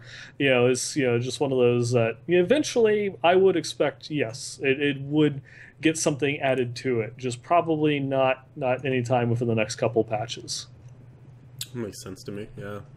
Yep, and then you'll probably show this later. He sent in the item of the week. The super secret item of the week. Yes, that definitely did make the highlights, so we'll be seeing that in a little bit. Good stuff. We got a message from Zyathis, and he was just thinking about a new show idea or a new segment for the show, which would be kind of a obituaries or a thing. I was going to say thanking of the dead. Thank you for dying. Here's your story. But yeah, it'd basically just be either us or player hopefully not us anymore, but player contributed. If you died in some terrible way or some interesting way or funny way, sending that in as feedback, and then we would have a little section where we kind of honor those who have passed on to the halls of heroes. And I think that'd be cool. It was something that Dread Scythe did do with his now defunct podcast, Scythe and Shield. So totally being awesome and just sniping that. It's like, hey, it's a thing that no one does anymore. We might as well take up that mantle. So if we get enough entries, I suppose we can make it a thing that will be part of the feedback and maybe its own section. Yeah, definitely. That'd be kind of cool. Speaker for the Dead. I like that reference. That would bring back some painful memories there of recent times. Indeed. Yep. Continuing to move on, this one comes from Blizz Junkie. He wanted to know if anyone is having the same troubles with RNG and Reaper of Souls as I am. He specifically goes through and points out that he knows my issues with Tasker and Theo in the past, and that he's played a Wizard to Paragon 535 almost exclusively in softcore. He says sorry, but don't be. This is the way that you want to play. It's how you have fun. That's how you have fun. But he's never gotten a furnace to drop in all the hours that he's played the game. And he just wants to know, is the RNG weighted or slanted towards certain drops? And he understands that certain ones are meant to be rarer than others, but on the flip side, there are items that are meant to be more common. But in all the thousands of hours that he's played and no furnace, it just seems like a little strange to him. And then he goes and, this is kind of an idea that we have seen before, that it will something that just keeps track of the number of drops that you get. And so, say I found 500 hammer jammers that I can't find any more. Best day off Uh, ever. yeah, until I found 500 of every other like legendary pants. So it turns off certain legendaries because you've had so many of those drop, and it's an interesting idea. And so I guess to answer your question from the first part is yeah, RNG is weighted very much so in the drops of a lot of items. Especially, they actually buffed them in 2.1.2. They used to be, it was like 1 to 10, you'd get 10 common legendaries because it was like, I think that's how it was in the system. Something like that. Like for every Yeah. for every 50, you would find 10 of something else, or like there were Yeah. different tiers. Yeah, because it was like for every 100 like legendaries, you'd find 10. So it was like one. It was 10 to 1 in the aspect, but that doesn't necessarily meant that that 10th one that you found was a furnace. It could have been a witching hour or one of the other very rarer legendaries. And obviously, numbers are numbers. You could be 1 in 100. You could be 1 in 1,000 when you're dealing with those smaller drop chances. So I have a similar story. I have a lot of played experience on all of my demon hunters. I've never found a calamity, but and then also I've never found a witching hour. And then this season I found 4. So it's just RNG is RNG. Sometimes this goes. I have the great stories to tell from World of Warcraft, farming the Baron Rivendare's mount. It was a 1 in 100% chance to drop, and one person in my guild gave up after 320 runs, and then just going through and like doing the math on it, that at a 1% chance to drop, that it was something ridiculous, that like even after doing 700 runs, you still only have had like an 80% chance to, you only is like a total 80% chance to have seen it drop. Well, Yeah, so it's just it's like one of those ones is just when you're dealing with small percentages, the variances are killer. But yeah, just go through, keep on trucking. There's actually another email that we got from here. If you're going through and playing a wizard, I guess kind of rejoice. The furnace isn't the end all be all. We'll touch on that other email later to go into it. But yeah, there's definitely the nice thing is you've got other options now. Although I'm sure you probably is just I want that furnace. You don't care, you want you it. just want it as a matter of thing, the word, the phrase. The one thing I will comment on too is this is a ridiculous answer to this because it's the complaint, but I'm going to answer it with the complaint, is to say that let's say you do that implementing 500 thing, it turns off if you get 500. What if you get 500 furnaces? And it just turns them off until you find, that crush bane. You need 500 crush banes for you see another furnace. Yep. Ouch. I'm just saying, it could happen. And those 500 furnaces that you found, none of them were ancient. Right. And they were all lowest rolls and all that good stuff. Yep. So you do have to look at both sides. Yep. RNG does not smile upon you, and for that I am sorry. But it will get better because you keep grinding and eventually things do come. Eventually things will come. Yeah. As soon as you don't need it anymore, you'll go through and you'll find your ancient perfectly rolled serpent sparker, and then you'll have a furnace drop. And yeah, so speaking of serpent sparkers, I do want to hop on this grenade of feedback that we got, because we did offer out some advice that was not the best advice. Yep. And we did preface it last episode by saying that we weren't wizard experts by any stretch of the imagination. So the things we said could have been a little bad. And actually, we got great feedback here from Rabid Shrew, who schooled us basically and said that right now attack speed is really good for the Hydras because of the change that they made to them in one of the recent patches. And so now they scale off of attack speed. They have breakpoints very similar to your sentries back in the DH Marauder days. And so having a Serpent Sparker is going to be really good for you as a one-hander, simply because you're getting A, more Hydras out, but also B, it's a faster weapon than a Furnace, any two-hander. So attack speed is definitely a concern for wizards. And so that means that Furnace will not always be your best bet. And in fact, for the builds that people are running right now, in Tal Rasha specifically, Serpent Sparker is actually BIS at this point. Yeah. So this one is definitely on me. So that one, this is one that I screwed up, and definitely thank you, Rabbit True, for coming through, and helping us out there and setting us on the right course. Absolutely, much appreciated. Because we're going to get stuff wrong. That's just the way that it works. So we appreciate when people give us the feedback, and he did it in a kind way too. Just we all learned more here.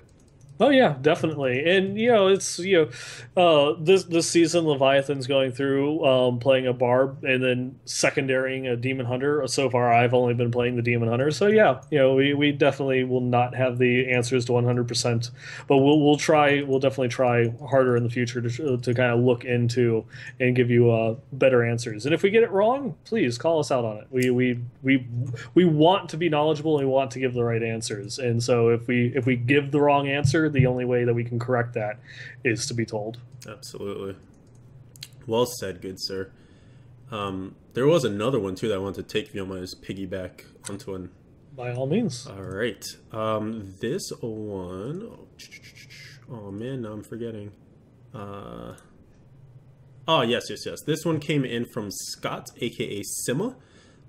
He wanted to say a few different things. First was a thank you just for our enthusiasm about the game and all the details and things that we go into. It's a kind of a counter there a little bit, but he's just very happy that we throw out the things that we do in terms of the segments and everything, and it's actually helped to get him and his two sons, one's 7, one's 14, to have Diablo as their family game. So they actually play together all the time and they enjoy it quite a bit, and they listen to the podcast while they play. So thank you for listening and using that soundtrack to help you guys get through slaying demons. Love it.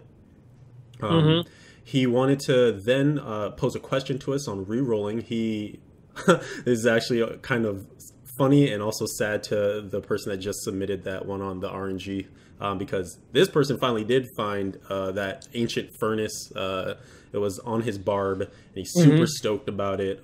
He has had bad beats of RNG, but now this is a bit of a turnaround on that. And so he wanted to know let me see here. He didn't re-roll anything because he didn't have a Ramaladni's gift, and he was just wondering if furnaces are good for barbs right now. And as a barb, to speak to that, not really. The sad answer is unfortunately not really right now. Unless you're running Raycore, that's probably going to still be where it's BIS. Just the new builds that are out there, you're going to be using an IK Boulder Breaker if you're shooting for like the best of the best builds, basically. So you need to work that in, and that takes up your two-hander, that takes up your weapon slot, unfortunately.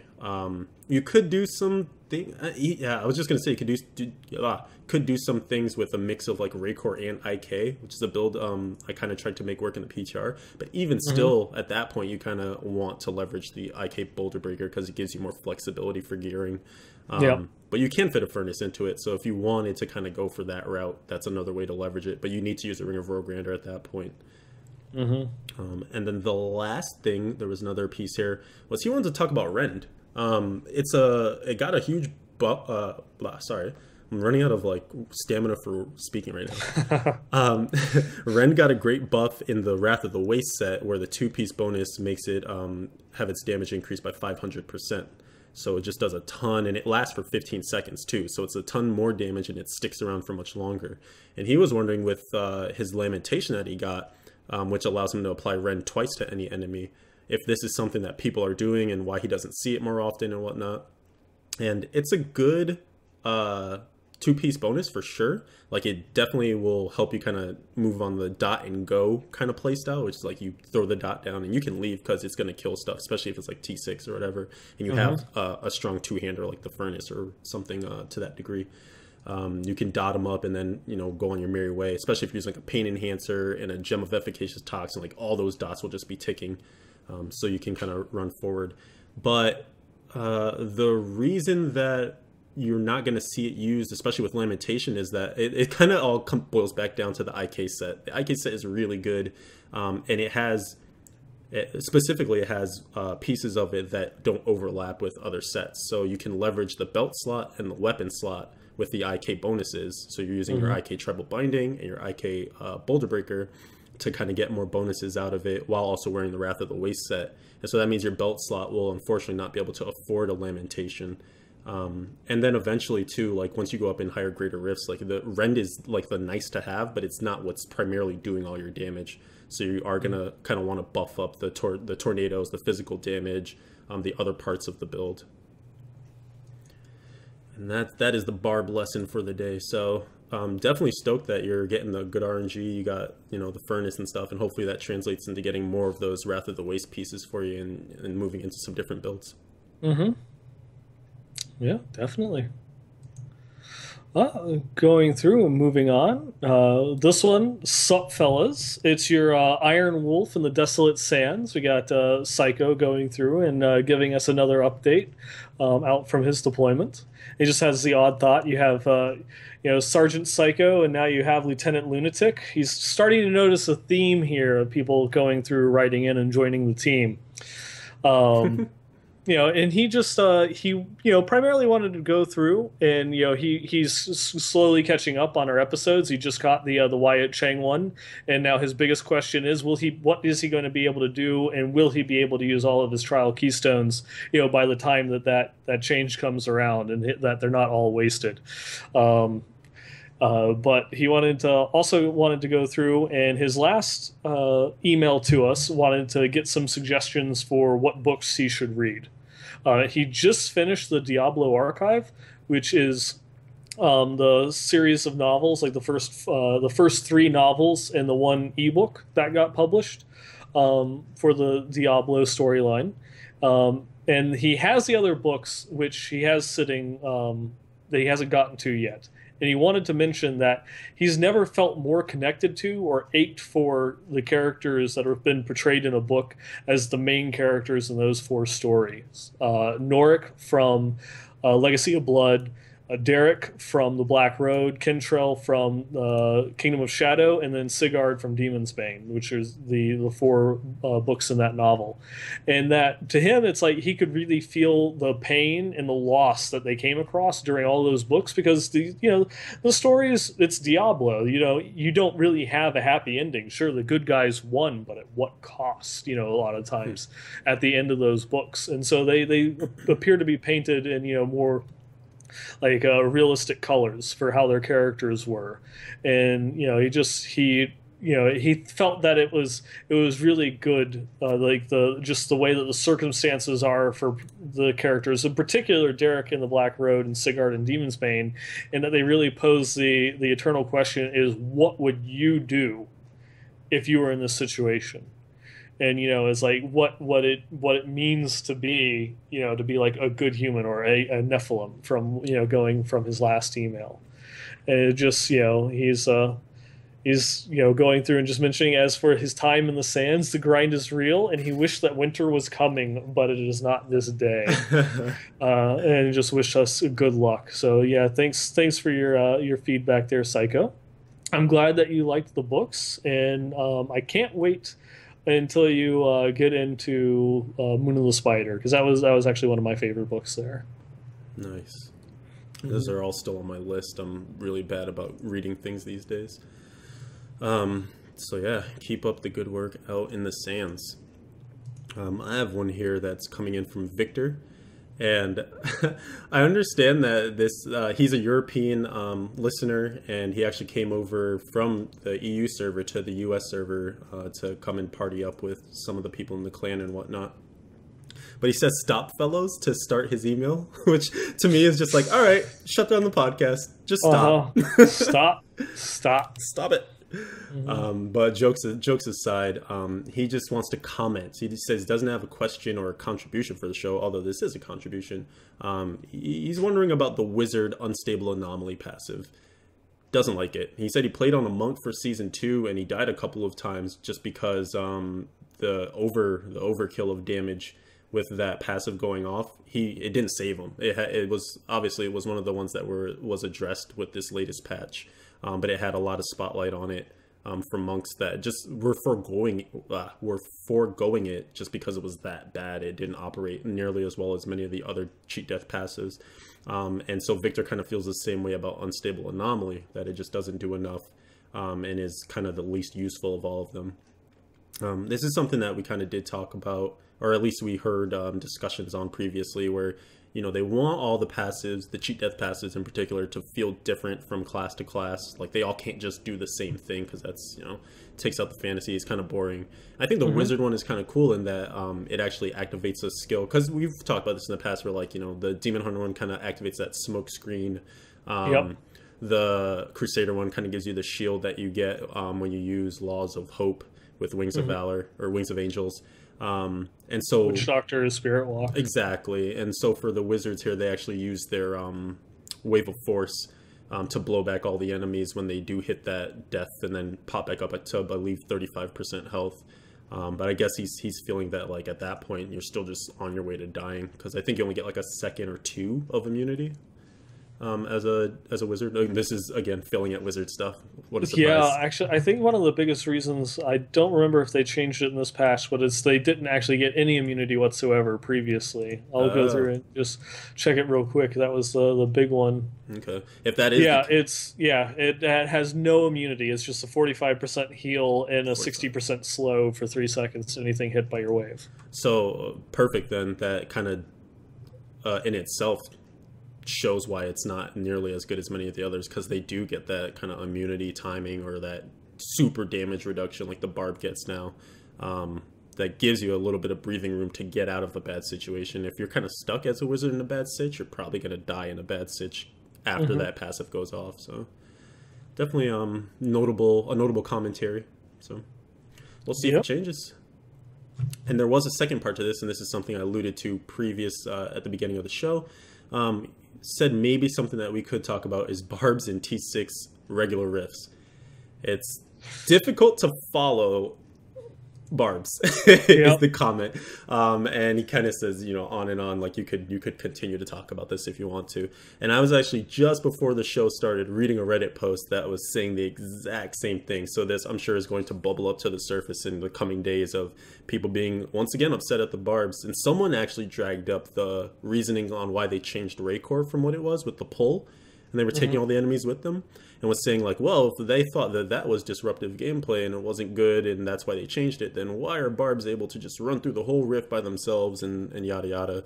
And it's a little different because they're not taking all the enemies with them, but they do have one of the fastest movement speeds when you add up everything that they can do, rivaled by the Ingium build for monks, because once they kind of activate their dashing strike forever thing, like good luck keeping up. Barbs can't keep up with them.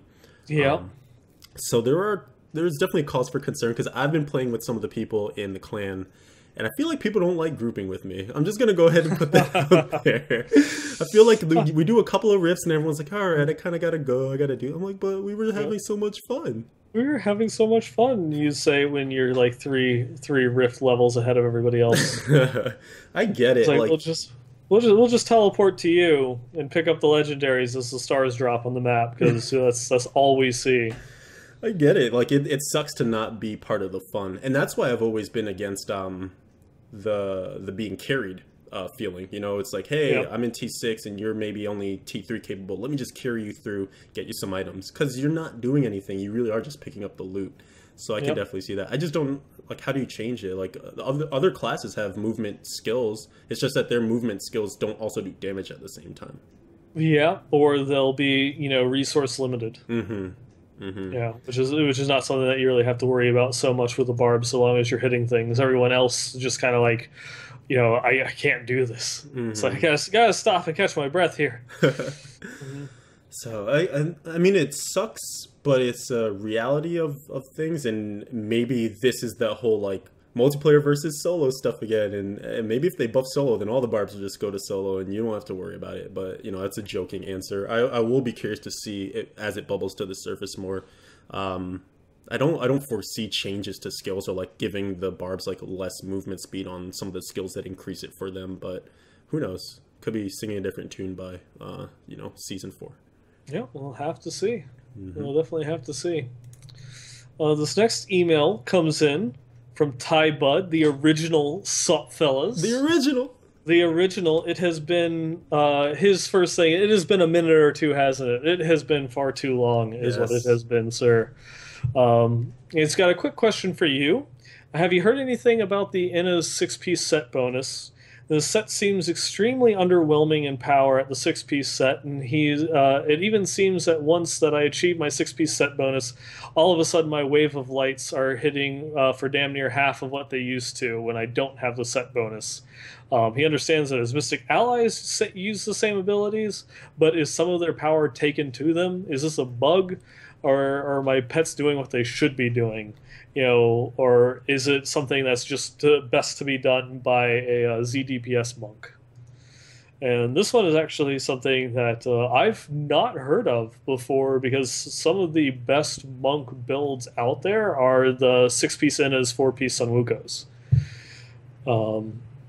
Seems to be, like some of the big builds going on out there. So that one, I honestly don't know. I don't think that there's any bugs going on there. Yeah, nothing that I've seen.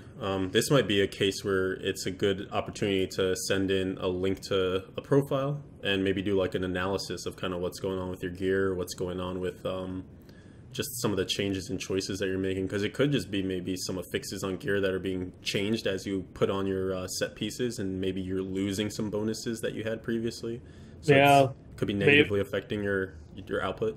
Yeah, is the damage that you're losing on the character sheet the reason why that it's going through and not hitting as much, or maybe is it the allies' damage that you're seeing and not your own? Because I don't know, maybe the ally doesn't hit for as hard. Yeah, they don't, and that's part of it. But again, like if you're seeing only that, you shouldn't be only see, because if you're seeing numbers at all, you should definitely see your own and your allies' as well. Yeah, and then someone in the chat just said that the Mystic allies hit weaker than you. But yeah, definitely he's going through and saying that your normal skills should never hit weaker. That you might just be seeing your allies crits, but your Mystic allies will never hit for as much damage as you do. So yeah, there you go. Indeed. Yeah, there's something wrong with your eyes, Ty. Sorry. And one of the last ones that I wanted to cover is a reroll question, and this is semi-barp specific. I'll bring it up here on the screen. It's a Countess Julia's cameo that was submitted by Mad Hamster, or infamous Hamstergram sender. Our Hamstergrams? Yeah. And so his question, as you can see on the screen, and maybe as you can't see if you're listening, it's a Countess Julia's cameo. He rolled off the main stat to get 99 percent critical hit damage increase, and then there's the attack speed increase by 5%, and a native critical hit chance increase by 10% with a socket on there as well. And so his question is, should I re-roll the critical hit damage for percent elemental damage for my season 3 barb? And so I saw when this one came in, and I thought about it for a little bit, and I want to say no for two reasons. I think it's tough, because if you're not using a certain setup, then maybe the answer changes. But and he actually has a pain enhancer socketed in here, so that kind of helps to push my first reason forward, is if you're going to be using a gem that procs itself off of critical hit chance, then you're going to want to have corresponding critical hit damage, because they're going to work in tandem to just elevate your damage output. So it wouldn't really make sense to use a pain enhancer that needs to have critical hits to do its work if you're not also going to have the critical hit damage that benefits from having the higher critical hit chance. If you don't use Pain Enhancer, and I think that is one of the main gems that people are using with the physical version of kind of the 6-piece Wrath, 4-piece IK, then there's probably a potential to think about Thunder, Lightning percent here, because I know some variations of the build might go in the direction of Lightning to utilize the Together as One rune on the Call of the Ancients, which reduces some damage for you. But for the most part, I think you're going to be better off with the critical hit damage here. I don't know if you have anything else that I haven't thought of with this one, Nineball. Yeah, I'm going through and seeing if I can find a calculator, because there are some guides out there. I mean, critical hit damage is like one of your biggest damage increases, but it all kind of comes down to, it's not just 100% more critical hit damage. If you already have 500% crit damage, this is only a 20% increase. And if you have zero elemental damage and all of your damage is fire, adding, like the 20% fire damage is also a 20% increase. Mm-hmm. That type of thing. That is just, it kind of comes down to numbers. I wish I could find a calculator easy as I'm going through and searching around, though I'm just given how high your crit damage has to be without factoring in the amulet. I'll probably say that the crit damage is going to be best on this. That's my leaning as well too. Yeah, just because it's hard, because you have to have an insane amount of crit damage on all the rest of your gear for the 100% on the amulet to not be worth more than the 20% elemental damage. and even then, you have to have 0% elemental damage on the rest of your gear as well to get the true 20% increase. Yep. Yeah, it's things to consider, but that calculators definitely help answer these questions. There is a lot of theory crafting you can do, but at the end of the day, the numbers kind of rule the answer. So, yeah, and this also kind of goes back to a question I got on Twitter this last week from Sean. He wanted to know what the best way to re-roll one of his weapons was, because he found like an ancient Denetta's and he wanted to know what the best way to re-roll it. And it's like, well, going through and looking at it, it's like, you just want to re-roll the weapon damage because that will give you more than going and adding the 10% damage bonus. Like re-rolling the damage affix, then adding on the 10% damage bonus. But then it's like, hold on, I put it into the calculator and the damage was like 30 damage or something like that. So it's just, weapon damage, re-rolling the base damage will be more, though the amount of times and max that you're going to actually going through to get that better roll as opposed to just going in the 10% damage, they're really close. So it's up to you at that point how much you want to go and worry about re-rolling it. Yeah. And then the advice was all for naught because then he found a Kreider shot. GG. I ran into a similar issue too because I managed to replace my ancient IK Boulder Breaker last night as I was doing a Greater Rift. And it rolled decently, but it was really low base damage for an ancient weapon. And I think I would have gotten more out of it looking back on the choice that I made by just re-rolling the base. But it had an affix that was just like going to be completely useless. So it made sense to me to take off the useless affix because I'm still going to have a base damage. Like it's just not going to be as high as it potentially could be. And put the 10% on there.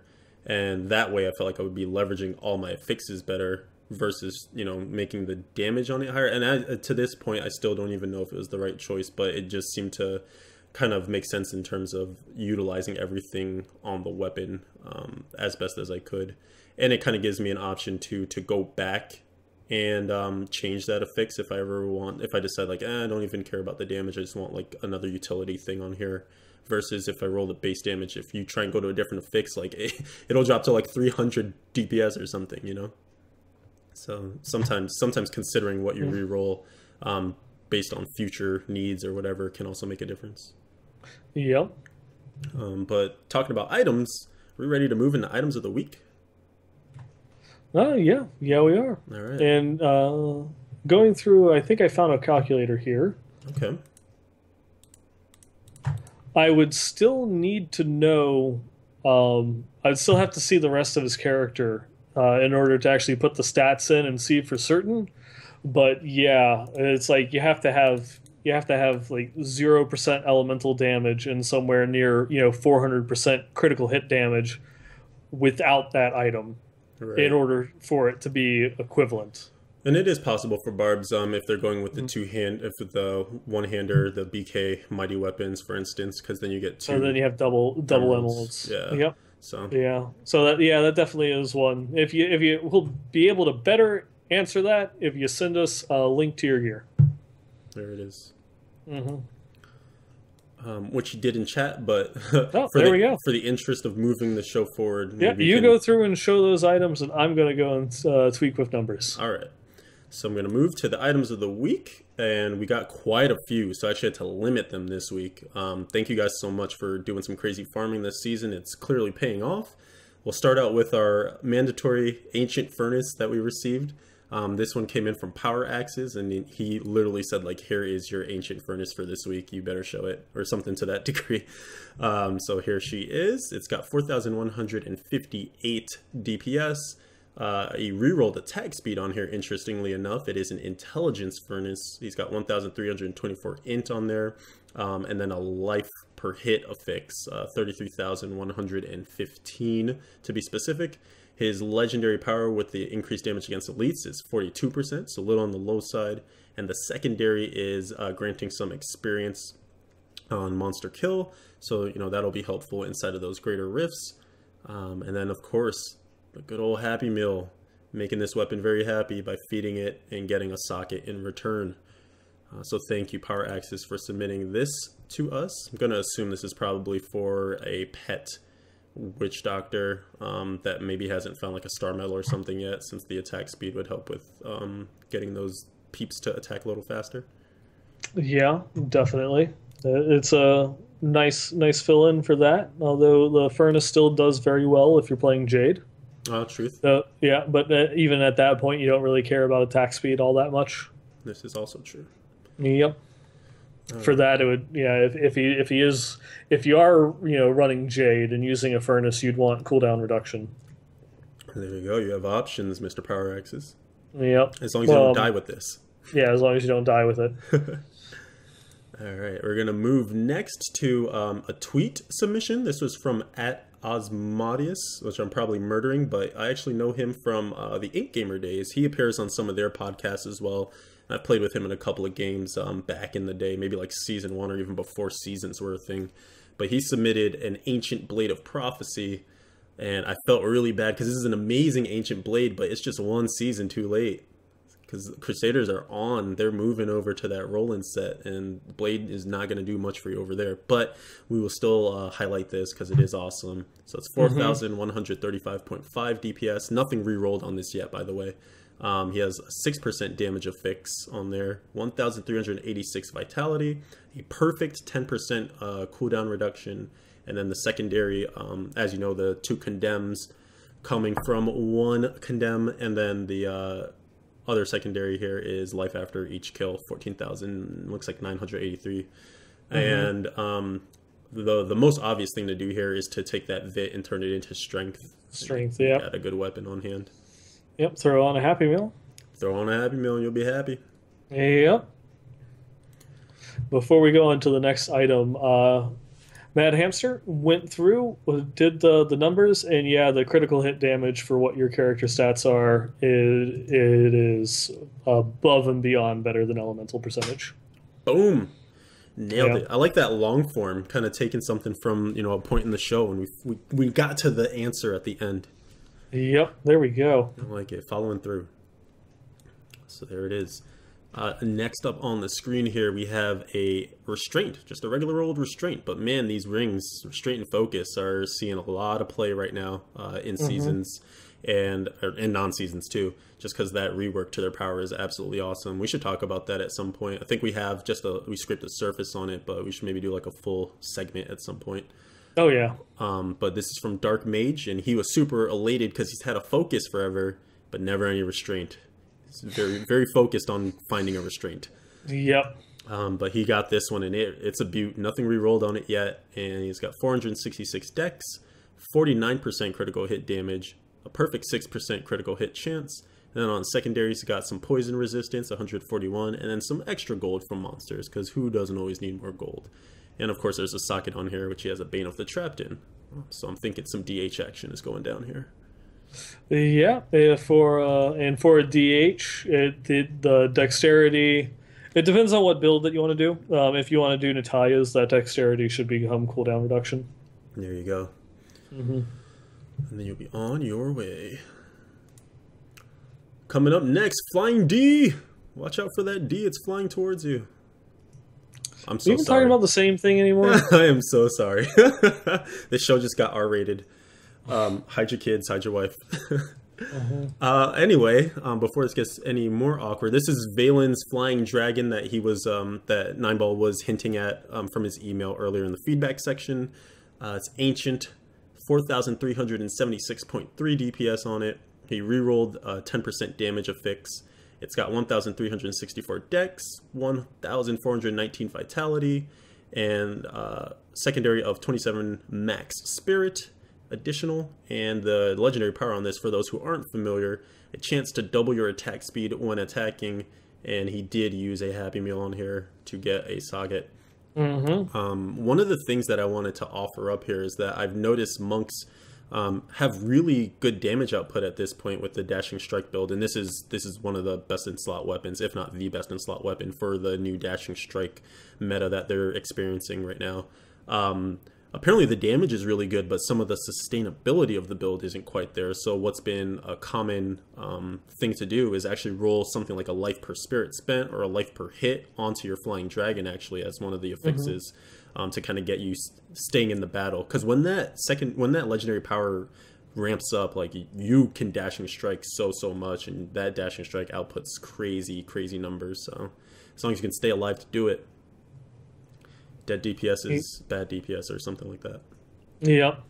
You can't DPS when you're dead. That's right. But either way, amazing weapon. Thank you for submitting that, Valen.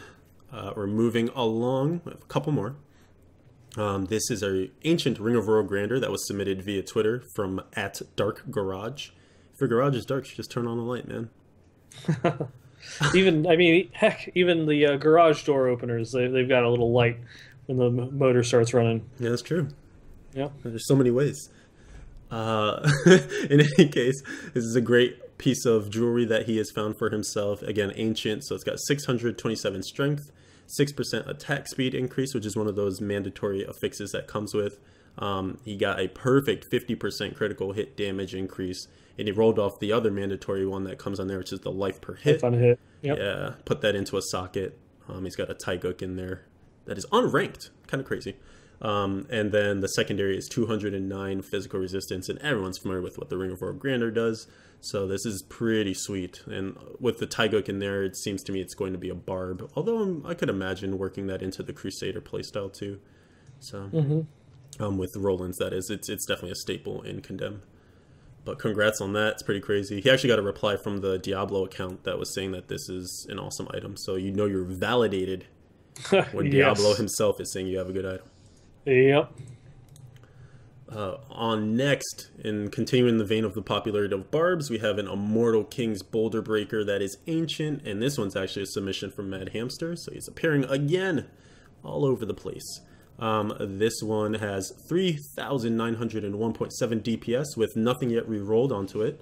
He's got 1,302 strength, 1,368 vitality, and the Call of the Ancients damage, it ranges from 45 to 60%. He's got a 49% increased damage on this one. And the secondaries, it always comes with ignores durability loss, and then his other secondary is 21 plus maximum fury. And it does come with 5 affixes, so he rolled one of them into a socket, and I recall the email said that he would roll that socket into something else, likely that 10% damage affix, when he gets a Ronald McDonald's Happy Meal gift. So not too shabby. Lots of potential here. It's got a really high base damage roll, 1793 to 2230. I think goes to like to high 1800 and low 2300. So it's pretty solid range. Very nice. Yeah. I am jelly. And oh, that was it. Wait, there that we can't are. be it. Uh-oh. Oh, there was one other item that I actually... Let me finagle this, because it was a beautiful... what is it called? Corrupted Ashbringer. And I guess the image file probably didn't translate to XSplit here. So I'm just going to hop into the email that sent it over and show it to you guys here. It's not going to be the best, but we will make it work. Let me just set it up real quick. If you want to say something cool, that would be cool. Yeah. Yeah. Cool.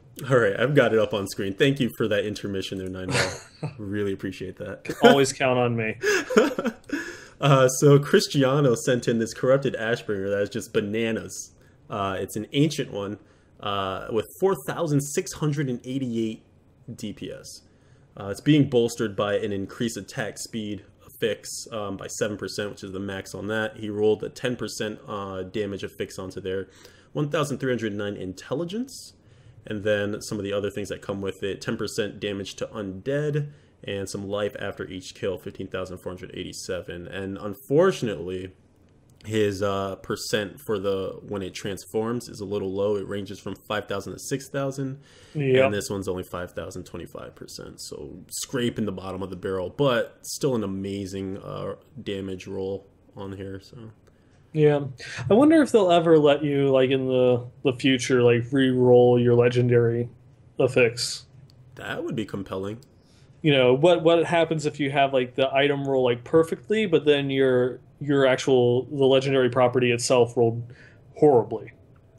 You Right. know, it's like you have nothing to re-roll on it. You know, it's kind of like, well, do I re-roll like a secondary stat or something, or I'd love to be able to re-roll that affix, you know, in order to get up to like the 6,000 damage or something along those lines. Maybe this is even where they introduce a new gift, the gift of legendary affix rerolling, name pending. And Name. I obviously, like it. yeah, thank you. Obviously, it wouldn't work for all of them because, like, for instance, the Flying Dragon doesn't have a modifier in terms of its percentage or anything like that. But it could be cool for the ones that do. Just something to make the gearing game a little more compelling. Yeah. But that's it, man. We got through the items. They were insane. Keep them coming, people. Westmarch Workshop at blizzpro.com for the feedback, items, anything that you want to get off your chest. Crazy designs for plans on sets or things that you have. Love to see that stuff. You can also tweet at us, the WM Workshop. We are actively monitoring that at all times. And obviously we do pull items and things from there too. So wherever you guys feel like sounding off, do it. Yeah, let us know. Let your voice be heard, and of course you can go through and if you want to chat with us directly, you can always catch us. I'm at 9ballgamer on Twitter, and Leviathan is at SAStewart111. Yes, indeed. Yes, indeed. Yep. And yeah, I guess we're wrapping things up here. So, Mr. Nineball, thoughts, feelings, questions? Feeling good, feeling good. You know, it's like one of those ones. You know, have accomplished a lot in the season so far, and still have a couple more months ahead of us. Yeah, the sky's the limit, really. Yeah, pretty much. You know, how far can you take it? Absolutely. You know, after getting the Conquests, it was like a breath of, I don't even know, a sigh of relief. Just because it felt like we were going so like hard, like go, go, go. We gotta, because the Conquests are those things where it's like you want to get as high on those leaderboards because the spots are so limited. When you feel like you really need to push the start of that season. But then once it's done, you kind of sit back, you're like, all right, it's vacation Now you can do time. whatever you want. Yeah, you know? Yeah. Like, level up some gems, play with some alts, take a day off. What? Yeah. Well, what do we do now? Now we play the game, Kyle. Now we play the game. There it is, man. So yeah, Yeah. I'm looking forward to just kind of messing around now. Did start tinkering on the DH a little bit. Yeah. I'm liking it. So I want to definitely get Nats going and rival you with some crazy strafing and things like that. It's a fun build, but it gives you carpal tunnel. Oh boy. Yep. Gonna have to get the old wrist ready. Mm-hmm. Before that goes anywhere dirty, I'm just gonna go ahead and start the outro music. Thank you, It didn't guys. become dirty till you mentioned it. Yeah, you know, sometimes that happens. Yeah, sometimes. But thank you guys so much for joining us on another lovely episode of the Westmarch Workshop. We're so happy to have you here in chat, and for those of you that aren't here right now or in the future when you're on the next show, please feel free to join us. It's every Wednesday, 6 p.m. Pacific, 9 p.m. Eastern, and that's located at twitch.tv/Leviathan111. If you want to catch just the video VOD, you know, ain't nobody got time to hang out with you guys for 2 hours on a Wednesday night, then go ahead and catch that on YouTube. That's SA Stewart 1 and the Blizz Pro account. It gets cross-posted to both. We, of course, have our beautiful audio versions that 9ball takes care of. They go iTunes and Stitcher. We have the in-game community right now that's been buzzing and hopping. People sharing keys, sharing bounty caches. So definitely feel free to join there for a little leg up on your characters. That's Westmarch Workshop in-game, both here and in the EU as well. Yep. Other than that, I got nothing else for you guys. I want to go grind. Yeah. Yeah. Or we should probably start pushing the raid call so people can just come hang out and chat, whether you're in the clan or not. Absolutely. You know what? That would be great. And I should have those numbers offhand, but I don't. Next time. On Westmarch Gadget. Workshop. Next time. Tune in for all the goodies.